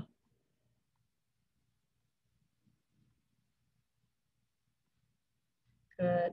And I want to thank, sure, Roseanne, I'm glad. I want to just thank some people here that have already signed up. So Pam signed up. Ooh, let's see here. Adelaide signed up. Francis signed up. Good grief. Judith signed up. Anne signed up. Pamela signed up. Those are the ones that I see easy to grab. There's somebody else here. Barbara signed up. So lots of signups already. So great. So while people are considering whether they want to sign up now and get access to be in the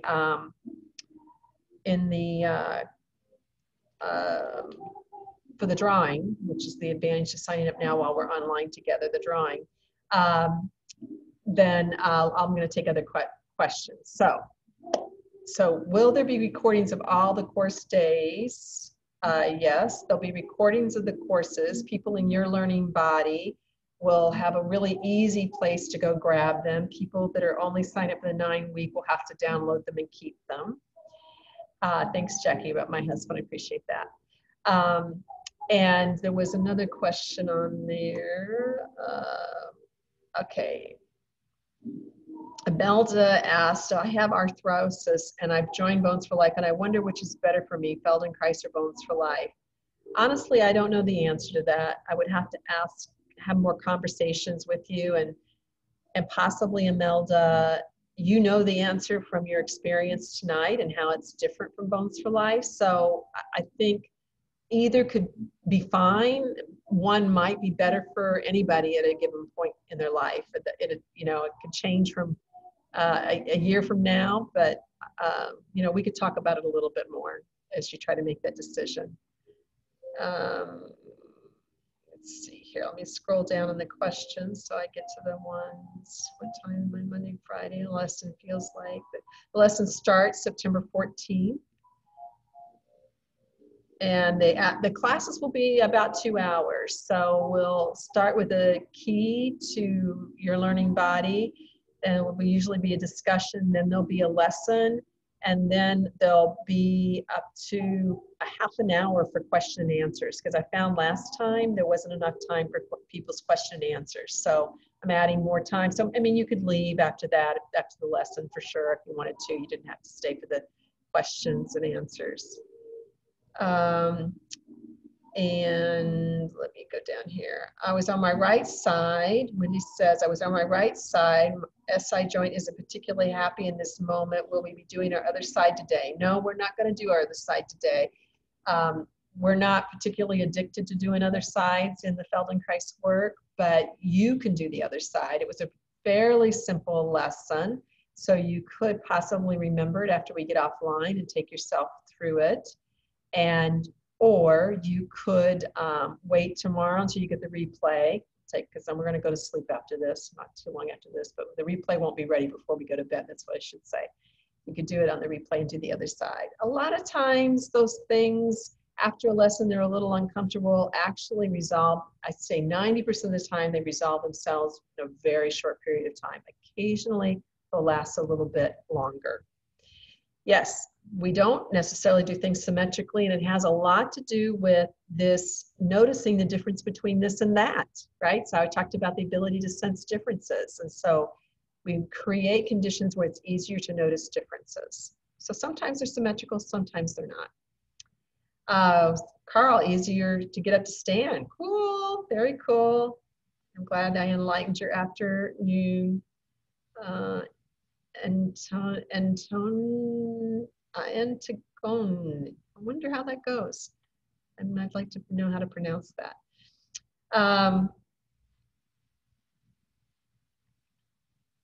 Will there be recordings of all the course days? I think I answered that. How many hours per week per day? I don't really understand that question. You'd have to ask that another way for me. Deborah had a nice chest opening and spiral unwind and found a weakness on the right side from the first lesson. Okay. Okay, so what I'd like to do now is have you raise your virtual hand. So if you go to the participants area, you'll see a raise hand function. If you would raise your hand, I'm going to unmute some of you, and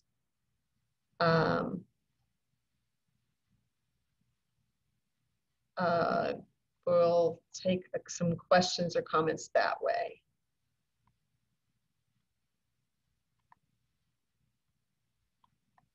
Okay, and the questions can be about the Feldenkrais method. It could be about the lesson. It could be something about your own experience. It could be about the upcoming membership. You will not get the recording yet tonight because I want to go to bed. I want to go to bed. They don't come that fast. So the process of us getting the recording, downloading it, uploading it, that all takes several hours. So I'm going to go to bed before then to get it in the morning. Okay, any kind of questions? No, no questions. Nobody wants to hear their own voice. I wore you out.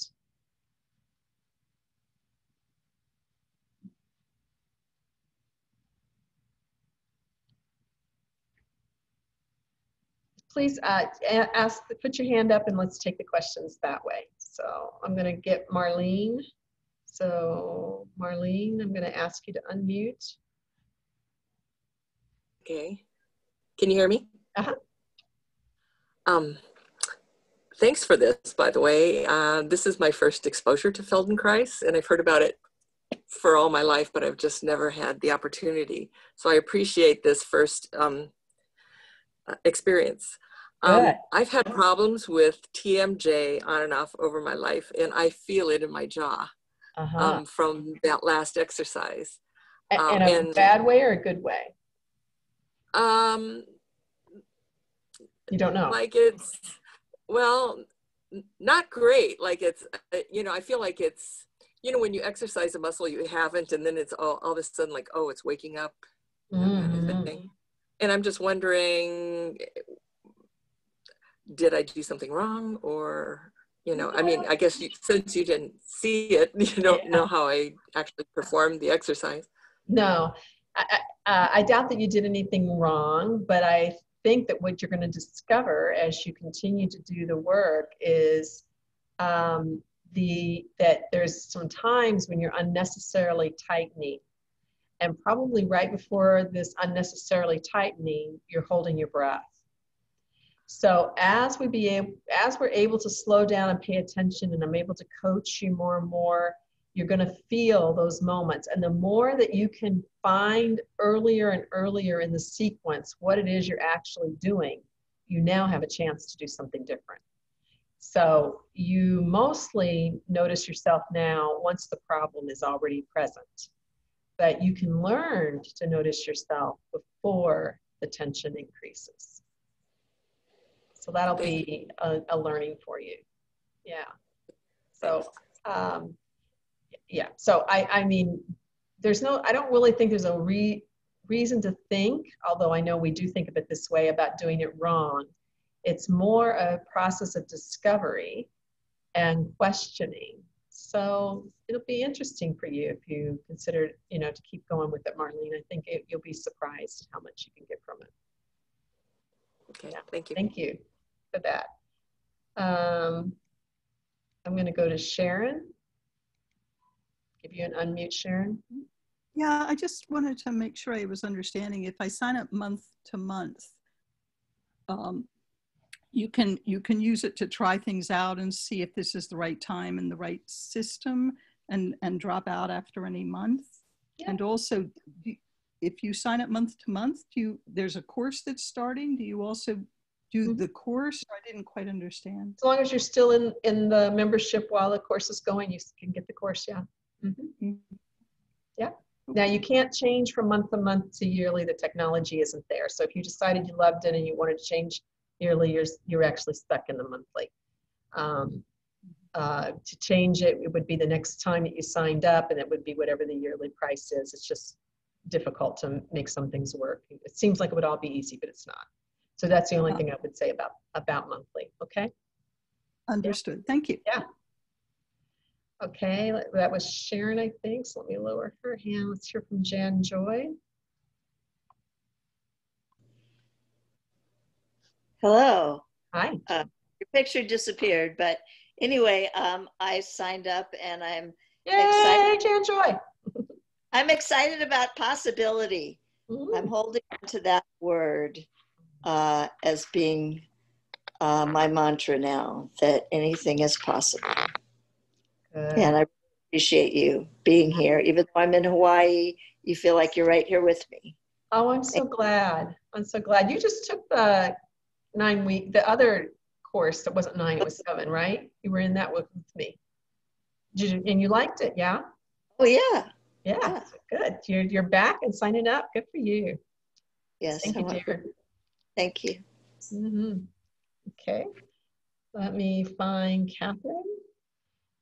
I think I saw Carl come up and ask if he has to sign. You don't have to tell us which class you want to come to. You can show up for Monday one week. You can show up for Friday the next week. We just ask that you don't show up for both in the same week. So, but you're in control of that. And that's just so we can spend quality time with people. So we ask that you not show up twice in 1 week. Catherine. Hi there. So I'm just delighted to meet you in person, seen your name for years. And I thought it'd be fun, since you had a brand new person, to have a question from somebody who was like not brand new at all. Oh gosh, you're giving me a challenge. You're not brand new No, not a challenge. No, go ahead, challenge me if you like, it's fine. Yeah, no. But I thought it would be interesting for people, whether they're new or experienced, to hear something about the relationship between that area up here and here and the hips. Because just for me, by the way, so I had one hip replaced, and I'm a really avid skier, and I didn't know if I'd ski again, and I was skiing better and like no problem at all. And then COVID hit right in the middle of ski season. And then I couldn't ski this year, and my right hip started getting worse.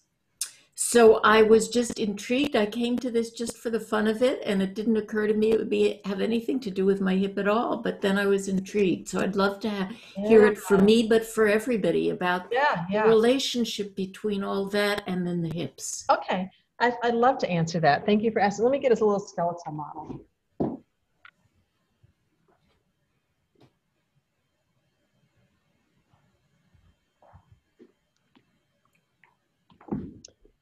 So, you know, people are different, but also cultures are different, right? And so some cultures, they will use the movement of the ribs quite a lot. But in at least the American culture, this is not the case. There's not a lot that happens here. And if there is, it often tends to be the lower ribs and not these ribs up underneath here. Now, when we look at this pelvis, these legs, the truth of the matter is when we think of our hip joints, we mostly think out the sides, right? And a lot of us have, myself included, have a problem on one side, right? Where we have a tendency to have some chronic kind of discomfort because every time we step into that leg, we actually don't know where the strength of the hip joint is. So for Catherine, she's used to hearing some word about coming up over the high point of the hip. Well, it turns out the high point of the hip is interior. It's not out here, it's interior. So the strength of the hip joint is actually along the inside of this ball and down the inside of the leg, not the outside. Now, one of our colleagues, one of Catherine's and my colleagues, Elena Netafor, talks about the small pelvis. So the big pelvis, the small pelvis, this little area through here. Well, that's an interesting idea. And this, I think, is if we could get our minds wrapped around more around the sensation of the interior aspect of the hip joint and the small pelvis, this is actually really where the strength of the system lies. And we can kind of go see that structurally. It's like, hold it, we want to be sitting in this area. This is the big support. It's not really way out here. So we can kind of see that.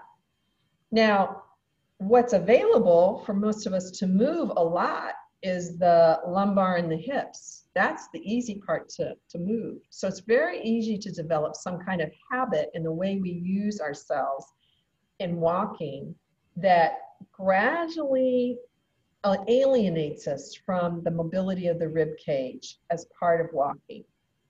And then what Feldenkrais does in this lesson is he gets us into a position where the pelvis cannot do what it normally does. And that is that cross-legged sitting position where actually the legs are kind of up and they're almost higher. And by the way, if someone felt like they wanted to explore that and they can't be in cross-legged sitting, but they'd like to get an even bigger approximation of this, sit with your pants on and go sit in your toilet seat so that your bottom drops a little bit through the toilet seat, and then prop your feet up on a stool. And that will really limit, you don't even have to cross the legs then, that will really limit this habitual shearing in the pelvis.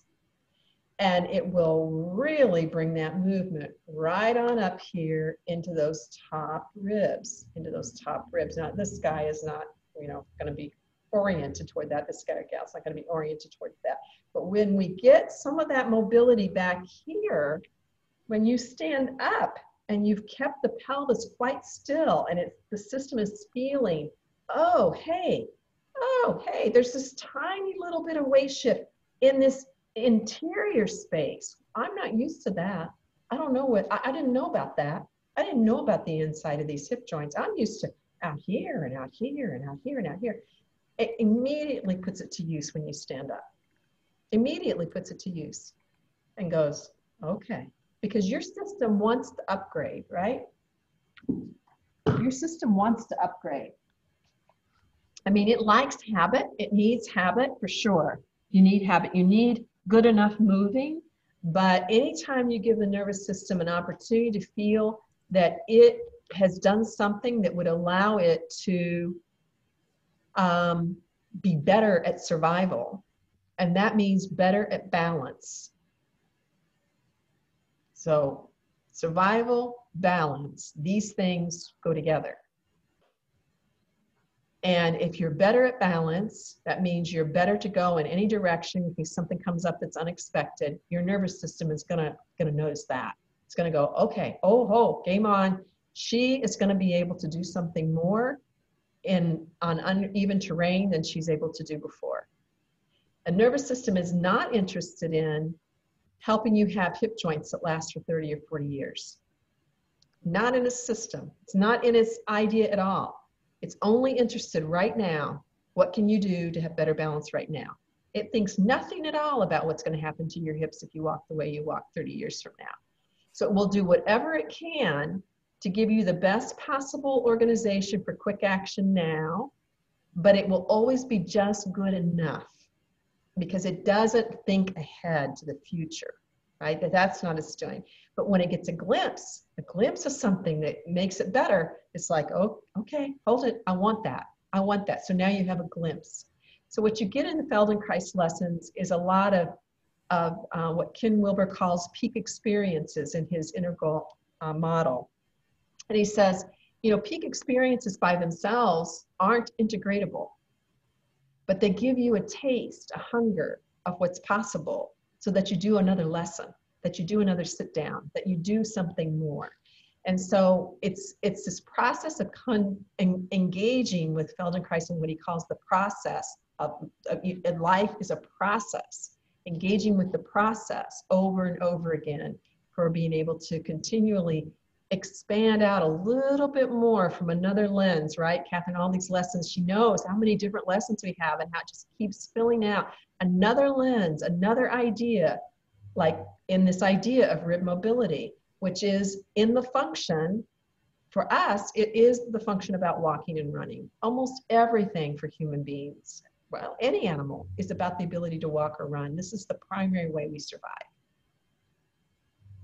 So thank you so much. Thank you. I hope it was a good answer.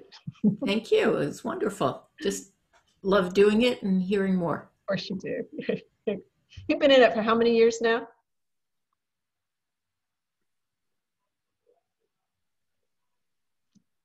I need to unmute you again. It looks like it's not going to let me to, I don't even see. Sorry. Maybe you'll put it in the comments. Barry. Hi. Hi, Cynthia. Hey, just wondering to what extent you're going to incorporate Bones for Life lessons or principles in this program.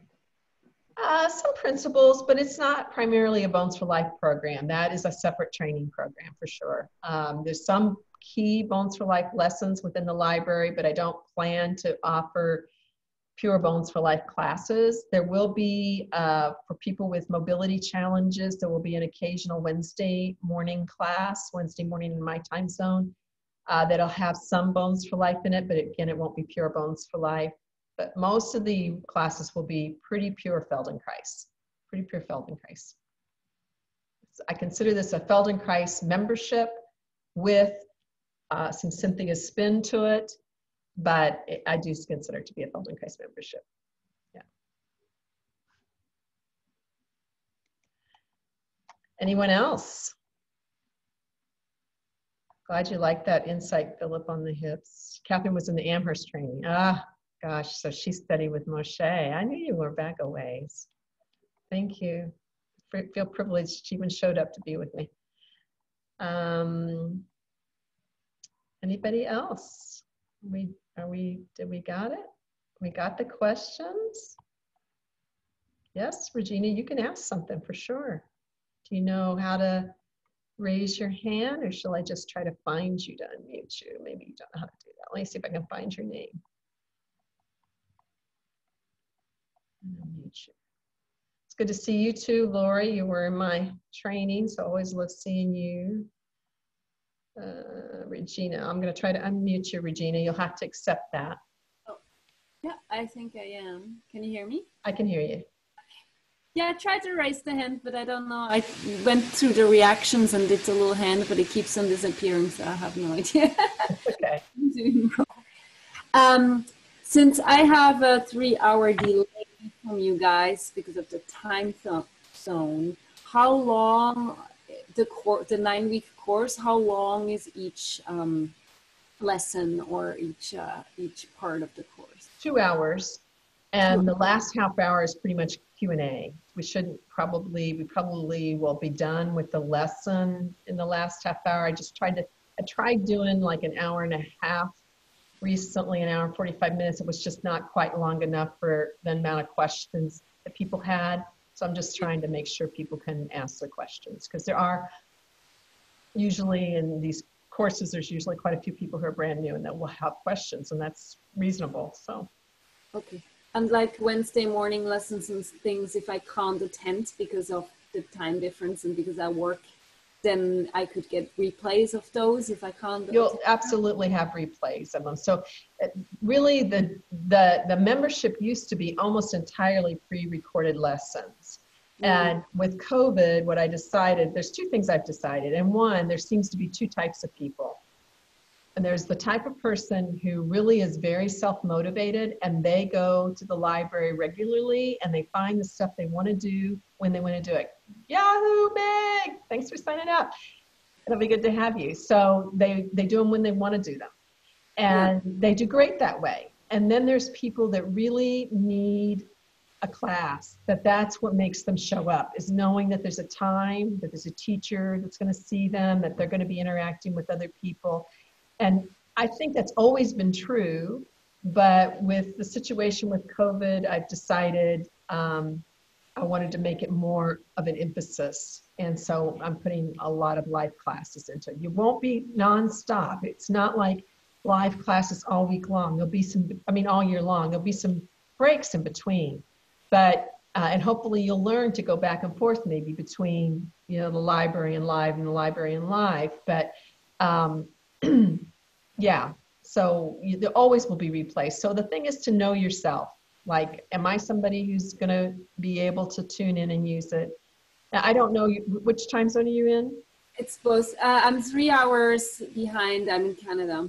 Canada's a big range of time zones. West Coast, sorry, Victoria. You're in Pacific. So that's why I thought that for you that the Friday morning would work, because it's at 10, which is your time, 7 a.m. Yeah, but I have a toddler, so Friday he's not in daycare. So then...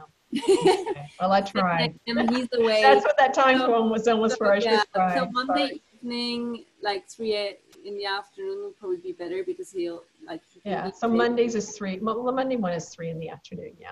Yeah. So Monday will probably be more achievable for me, but unless my husband's home, unfortunately, I would. Yeah, I understand that.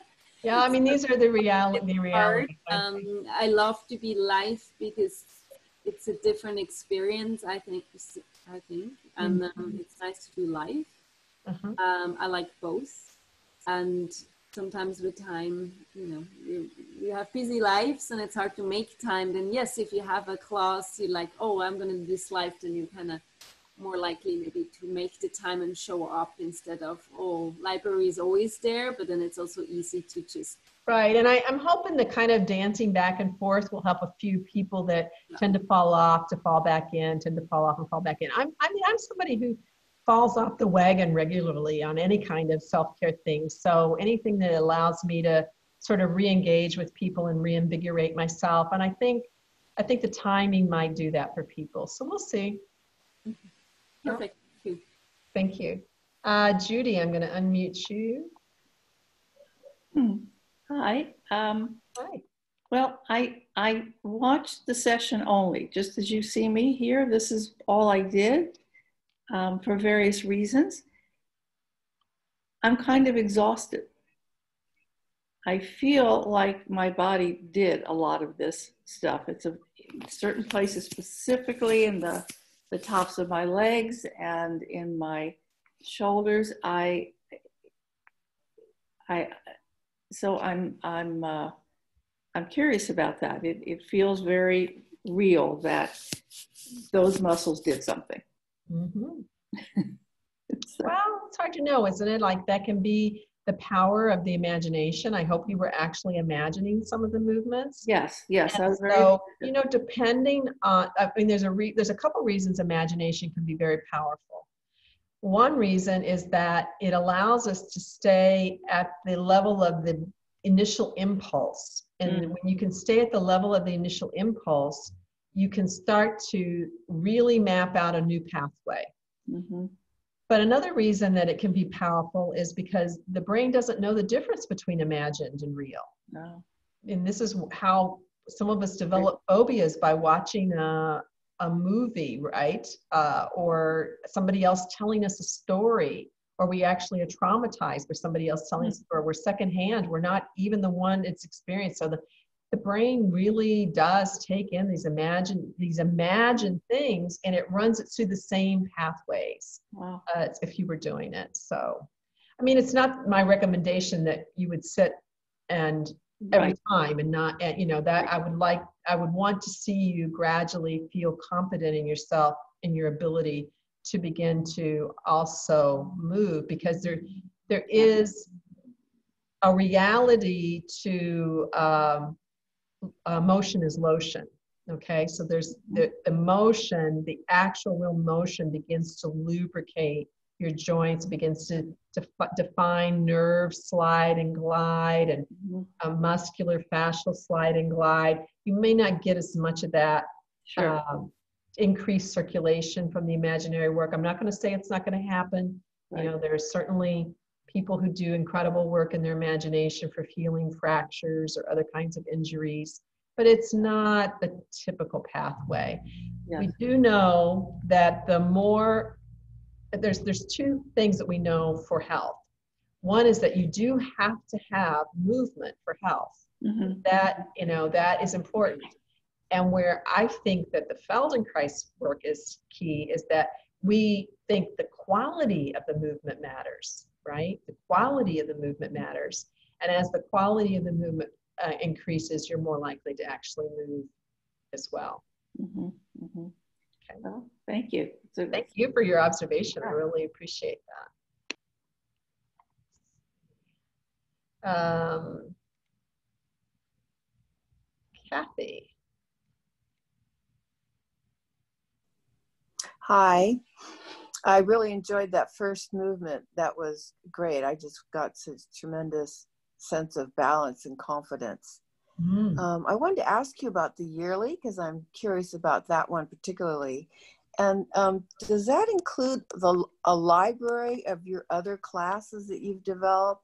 Does it include other teachers than Larry and yourself? And then is it possible to see what's in that library? It does not include very many other teachers at all. That it is primarily a library of my own, almost, or my husband's. I don't have a lot of guest teachers. It does not include all of my work by any means, Kathy. I mean, my integral human gait work is a separate program, and the Bones for Life work is a separate program, and they deserve to be separate programs from this price point, you know. So I would say, I don't know what your background is with the Feldenkrais work, so you might say something more about that, but you know, I have both very commonly taught lessons and very uncommonly taught lessons. So a lot of times in public classes, we've gotten into some habits over the years where we really stick with a very narrow range, but I have a pretty big range of challenge, and I don't necessarily mean that in like pretzel positions, but challenge mentally as well. In a challenge in the extreme use of the imagination, for example, can be a big challenge. Certain positions that you might be in that you would be surprised that you would be able to function in, or that might lead to unusual positions. So it's a pretty wide range. And then I also have short videos for people to do daily. So my recommendation is that people try to learn to do a a short movement video pretty much every day as much as you can, and then once a week do a longer movement lesson. The closer that you can come to that, I think the more success you'll have in reaching the goals that you want to have for yourself. How short are the daily videos? 15 minutes or less usually. Okay. Does that help? And what else is different, unique, that's different? I've been doing other, programs. I'm just curious what David Zemock, I don't know if you know him. Yeah, I've been doing some stuff with him. Yeah, I mean, there's so many incredible teachers out there. You can't, I definitely would not want to compare quality of teaching between us. I think, what is different is that I'm going to really help you hone in on these 7 keys and keep trying to help you figure those out. You would be in a community with people as much as you want to be. So, and I would encourage you to actually participate in the community of it. I think it makes a difference. We can have powerful Facebook community groups that one of the things that I've been just shocked at is these programs I signed up for that have apparently nothing to do with human growth, and the communities are robustly about human growth. And people are helping each other out. And then I look at the Feldenkrais groups, I'm like, what the heck? We're hardly doing anything. So there's no reason why we can't have robust communities with each other. And then also, I have a path of success to help you sort of guide yourself about like, what stage am I at in my somatic development, and where can I expect to go with this? That would be probably unique. So if you want to have a lot of variety between teachers, then you'll need to go and sign up at some between other programs. That's definitely not what I offer. I'm not gonna say they're never gonna be guest speakers, but it's not a lot. Because I'm trying to figure out what I would do with the whole year, because the class is nine weeks, and then, what else would I be, can I look forward to for the rest of that year beyond the 9? Yeah, I mean, you're going to have more classes and more challenges. They won't be nonstop. You'll have breaks, but you'll have a interesting year. A very interesting year. Is there anybody here who's been on your membership for a year who could talk about how they've used? There was people that already posted that have been here 4 and 5 years. I have people that have been with me since. Yeah, I saw those postings. Yeah. So, and they were here since the beginning, and they haven't even had the live classes hardly. The live classes are a new function this year. I mean, I was doing 1 a month last year, but doing them in series like this is a new function. So people normally come and stay, to be honest. They like it. So the turnover is pretty low, but you do have a lot of good questions. So, it's important for you to think about. Thank you. You're welcome. Kathy. Is that you, Kathy? That was me. Yeah, it was you. Yeah, there we go. Okay. I think it might be it. You guys are wonderful to stick with me and each other. I like that. So Jan Joy, who just took the classes, is saying it's a really great fit for her. About quality, not quantity, and ever evolving.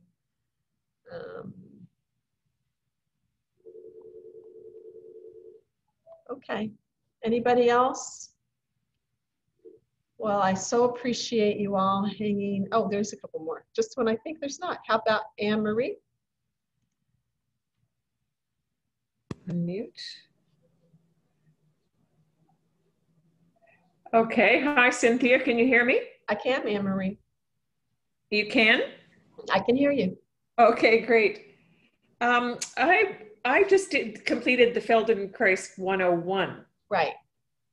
So then I wouldn't do that again, right? Yeah, it's a whole different set of lessons. Oh, it's different lessons. Oh, okay. And because you just did Feldenkrais 101, I have a discount coupon for you. So if you didn't get it email me at support, and I'll make sure you get it. I did get it. Yes, thank you. Yeah, it's a whole different set of lessons. What isn't different is perhaps the discussion around the 7 keys, but that might also unfold differently. Right. Okay. I know you have a special program for the back, which is will some of that, what's it called? Your Better Back. Yes, that's right. Will any of that find its way into the year-long membership? It won't be structured that way. I mean, there are definitely some shared lessons between the 2 programs, but it will not be structured as a Your Better Back program. No. I guess what I'm struggling with is how to know where I would best fit, and if it would be better for me to sign up for Your Better Back. Your Better Back is a 14-week program. It's not an ongoing program. Once it's done, it's done. Right. And it may get offered in January, but I don't know that yet. It may not. Okay. So I don't know when I'm going to do it yet again. If it doesn't come in January, it'll probably be the end of next May. Okay. That might decide. Okay, and if I use the discount code from the Feldenkrais 101 right now, how will that sign me up still within the time of our conversation? Yep. Okay, and it's US dollars, I assume, the prices. Yes. Yeah. Okay, thanks, Cynthia. I appreciate it very much. Yeah, you're welcome. Thanks for the question. Thank you. Thank you. I don't think that's actually me. I think that's a definite Cynthia. So I'm unmuting whoever is Cynthia. I think I don't have that by my name. Cynthia? Thank you, Kathleen, for hanging out. Is there a Cynthia besides me here? Okay, no? Okay, lower that hand. Okay, yeah, there was somebody else, I think, earlier that said something about scoliosis. I wish I had kept track of that question.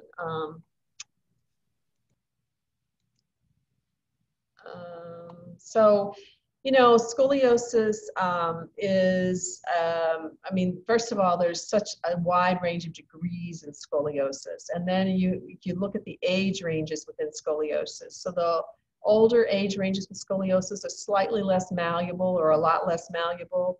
And our emphasis is more on finding comfort and strength and ways to keep it from going in the wrong direction. When someone is younger in their childhood years, or maybe even before 30, there can be still a lot of malleability in the bony structure, and there can be a lot more that can happen within scoliosis.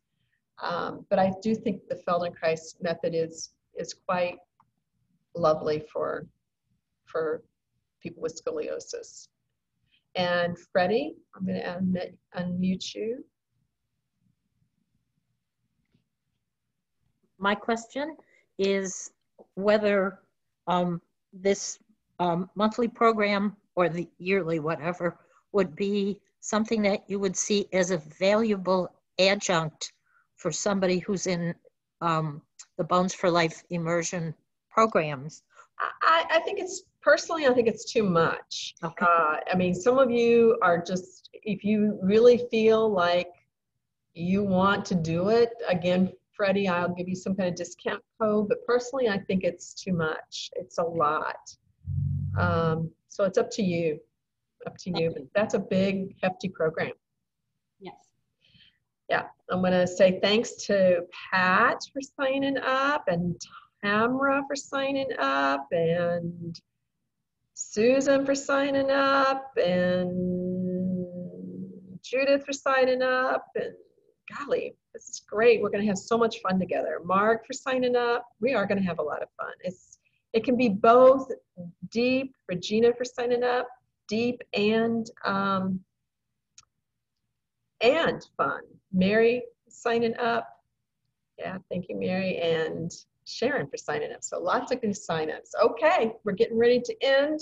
So you've got about 2 minutes left to sign up if you want to get in the bonus. And otherwise, I'm getting ready to say goodbye. Get ready to say goodbye. Let's see. Thank you very much for the, how often do you offer the Bones for Life program? Carl, you need to send me an email. There is an option, a last minute option opening up to get into the Bones for Life program, but then it won't, again, probably be for, I would guess a year, because I have to commit to people for like a 2-year period. So I can't, there's just so many things you can do at once. I'm already trying to do too many. So one of my habits is I try to do too many. So send us an email to support@futurelifenow.com if that's what you want to look at. And I'll tell you what those options are. Make sure you're on the list for that. Yeah, well, I hope you want to get the bonus, Pat. Let's see what happens if you're on the drawing or not. Okay, thank you all for sticking with me.